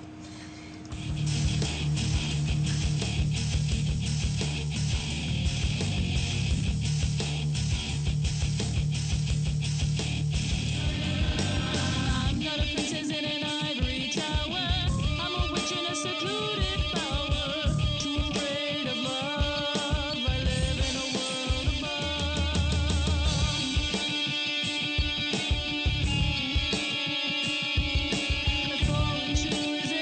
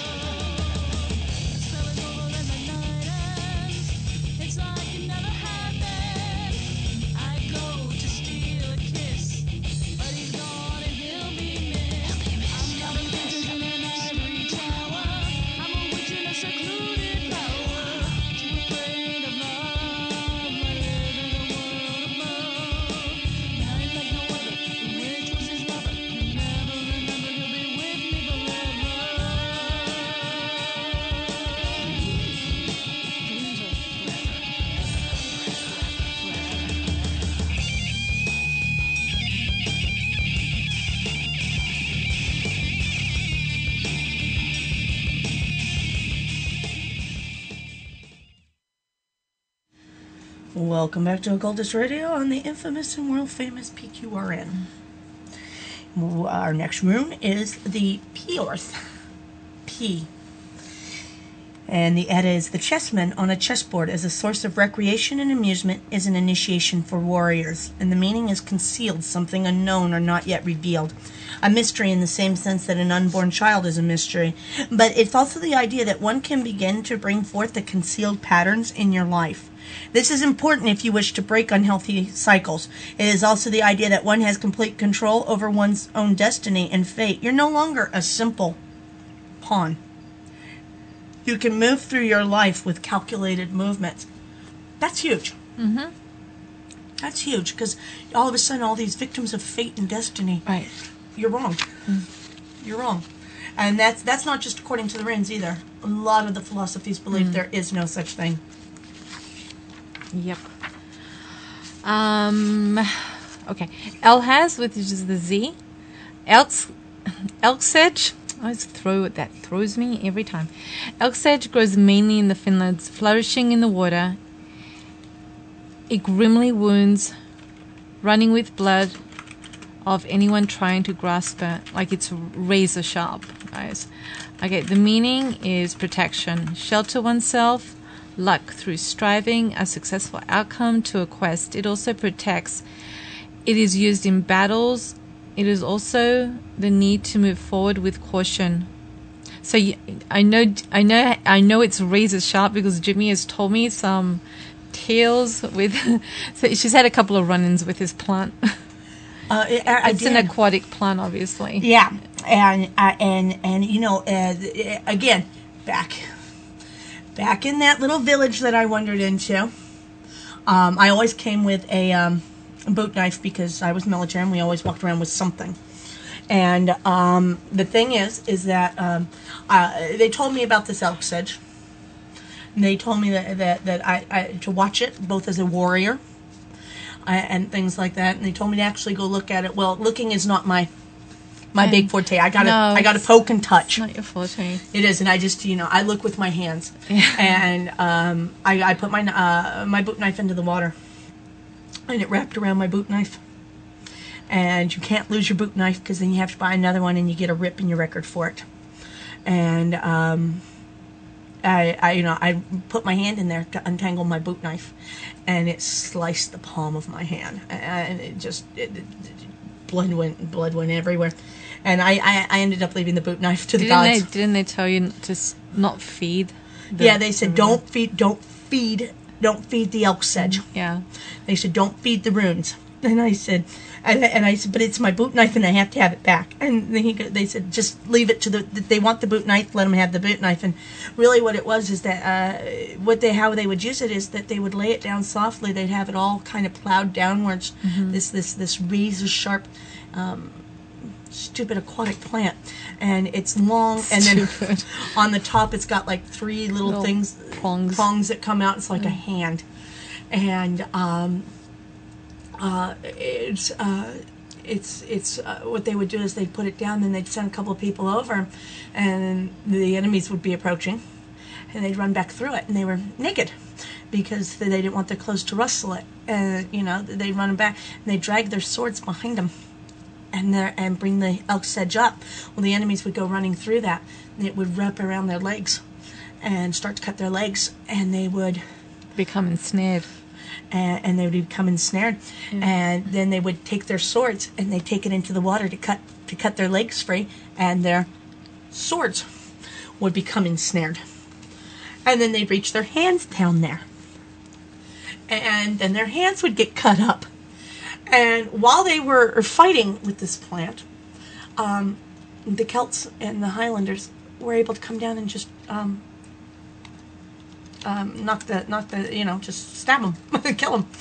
And the elk sedge was two things, and so it's to move forward with caution and things like that. And this elk sedge plant is really something, and I learned my lesson with it really clearly, but I didn't learn it enough, because the guy who threw the runes, one of the things I will tell about is that he said to watch the elk sedge. Because watch the elk sedge. He goes, because if you feed it, there'll be a war. You'll go into war, and when you go into war, the elk sedge will cut you. And I just thought that, it was a war for my boot knife. And it turns out that I go. And Vicky will attest to this. All the damage on me is to my legs. My legs and the left hand. The hand that I grabbed the elk sedge with. Mm-hmm. And that is where the bulk of the damage came to me from my military experience, from being a warrior. And I think that says a lot. Anyway, the sigil. Hang on. Okay. The sigil is the S. Is S. It's the sun rune.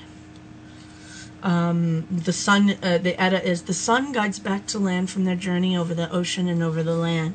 And the meaning is victory, success, or other favorable circumstances. And it really can't be described beyond that. It really isn't. It really is simply just ultimate in success through the use of your own will.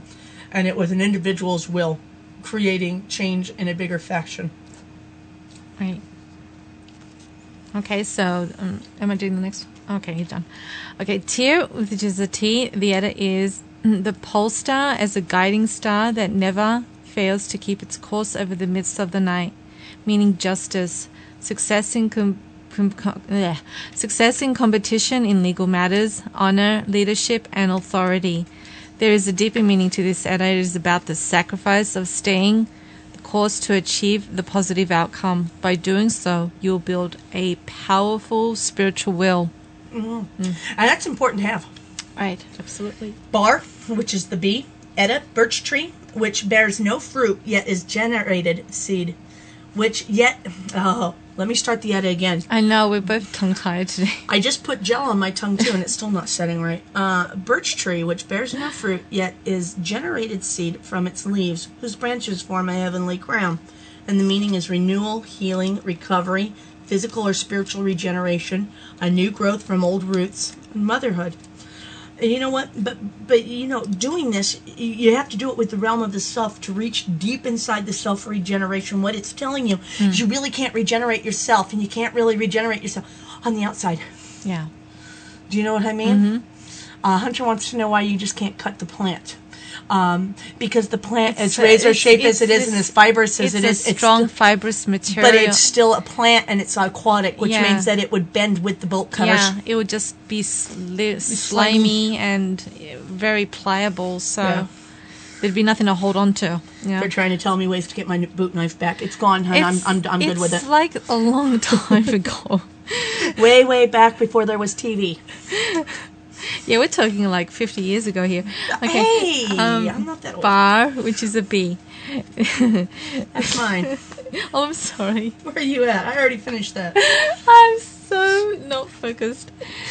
I'm telling you, I'm serious. Delirium sits in. You know what it is? Your cereal. I'm cereal. It's this board. It's throwing me. Okay. Are you Canadian, eh? Which is M. I just feel delirious now. I'm so tired. Okay. Glorious horses, whose pride is in its hoofs and a joy to man, meaning loyalty. Status as it relates between you and others. It is being able to show pride in the work that you do, a projection of your magical powers by what you can show for yourself. We're going to move right to man, which is M. That's the edit is man. We're not talking about man like masculine. It's just man as human race. Right. Man, who is dear to his kin, but doomed to the grave by the gods. And the meaning is intellect, power of human intelligence, rationality, memory, and tradition. And this represents the full range of human experience and the need to embrace it so that your total potential can be realized. Now that's something, because if you don't have a full range of human experiences, right, you actually can't have your potential realized. I'm going to throw out just another thing, because we are podcasting worldwide, right? And I want people to really get where we're you know where you're at. You're at the Occultist Radio on the PQRN network. Oh my God, worldwide and famous. I know, but you know what? People ask. ask. And I guess we're not saying PQRN enough in our podcast. I don't think so that when they're down, I don't think we're saying it at all. And so when they download the podcast, they're not quite sure where we're streaming, and we are streaming on the worldwide known PQRN. Yep.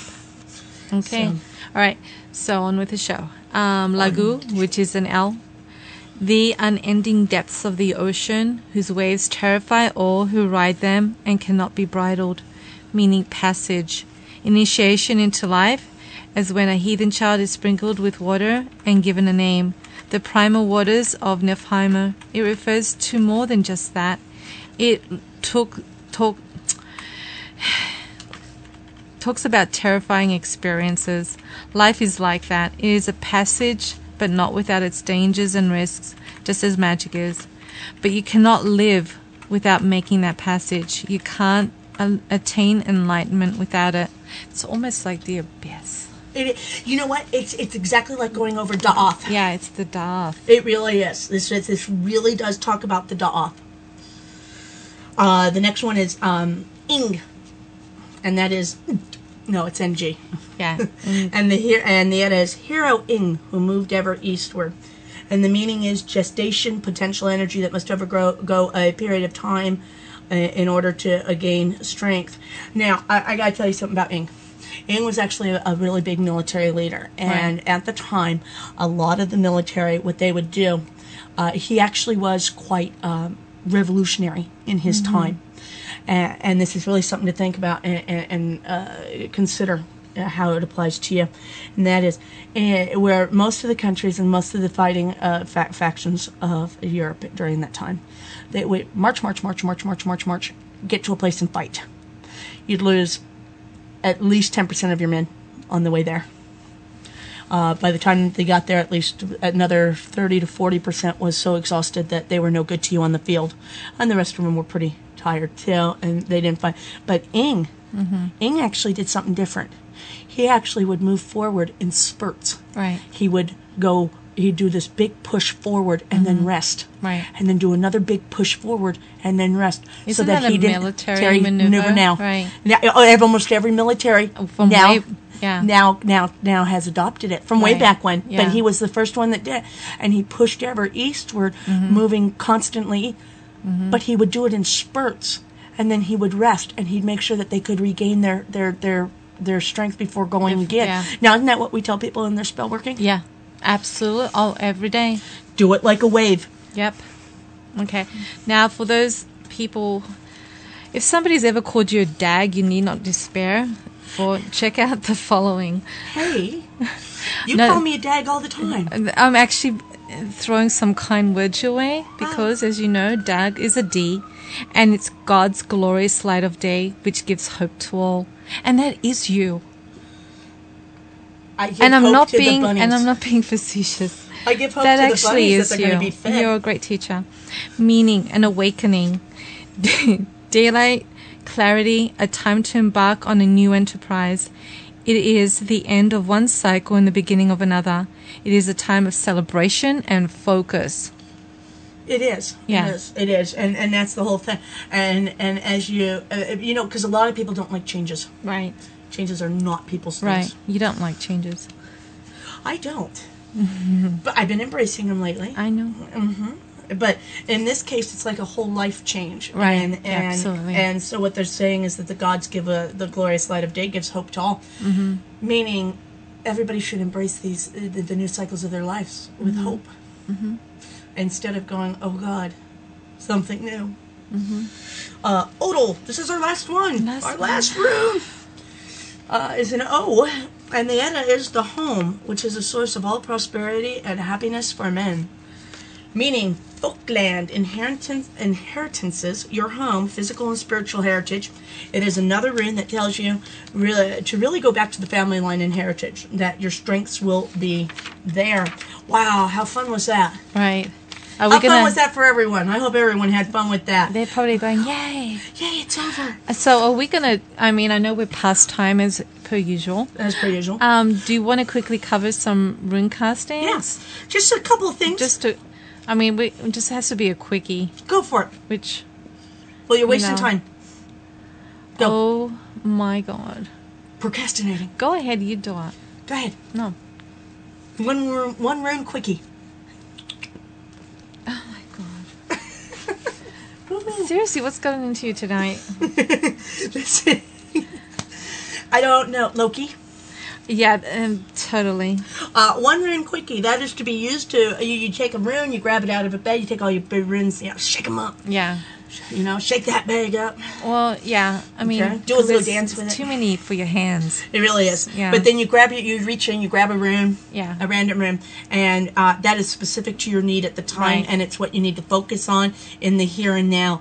You can actually draw 3 runes out of the bag. That's right. called a 3 rune quickie. Right.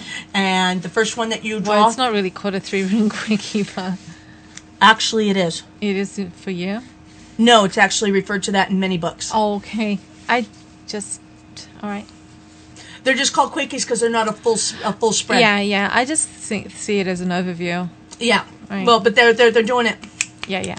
Okay. Do you know what I mean? All right. So it's the first rune you draw out is the negative influence that's going on right now. It could be in your mind, it could be around you. Then the second one is the positive, and the third one is the outcome that you should be focusing on, or at least paying attention to. All right.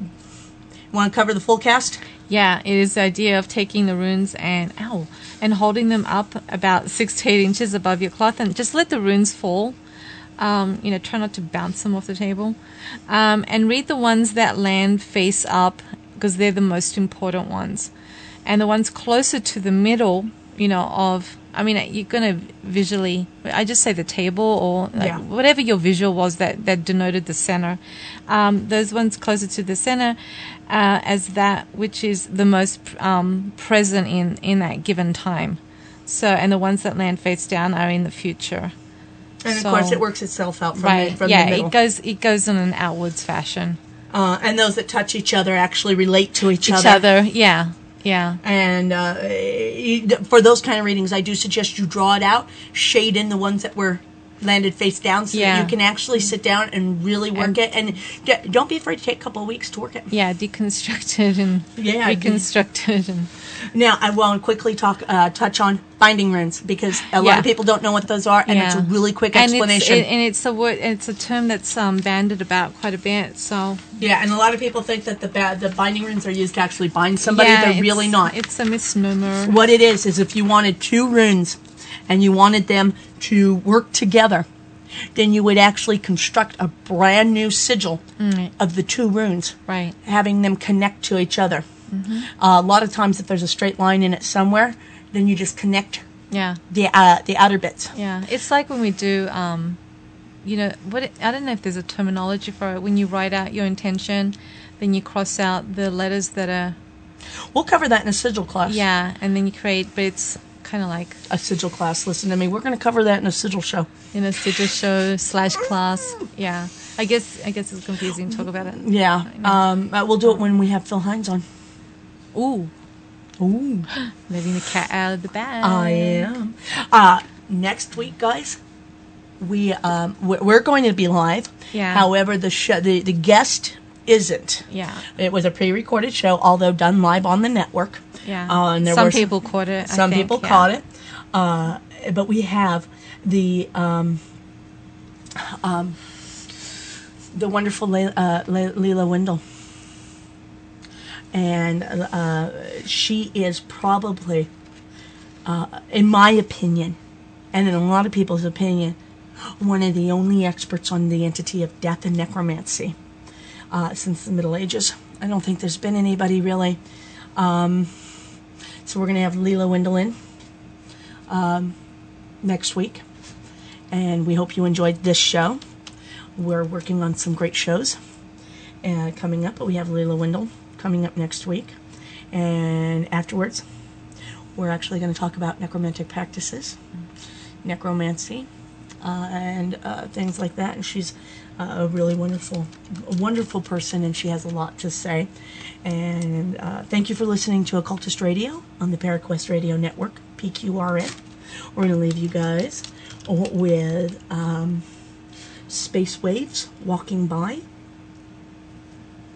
And we'll see you all next week. Okay. Say good night, Gracie. You're not going to play into that, are you? No.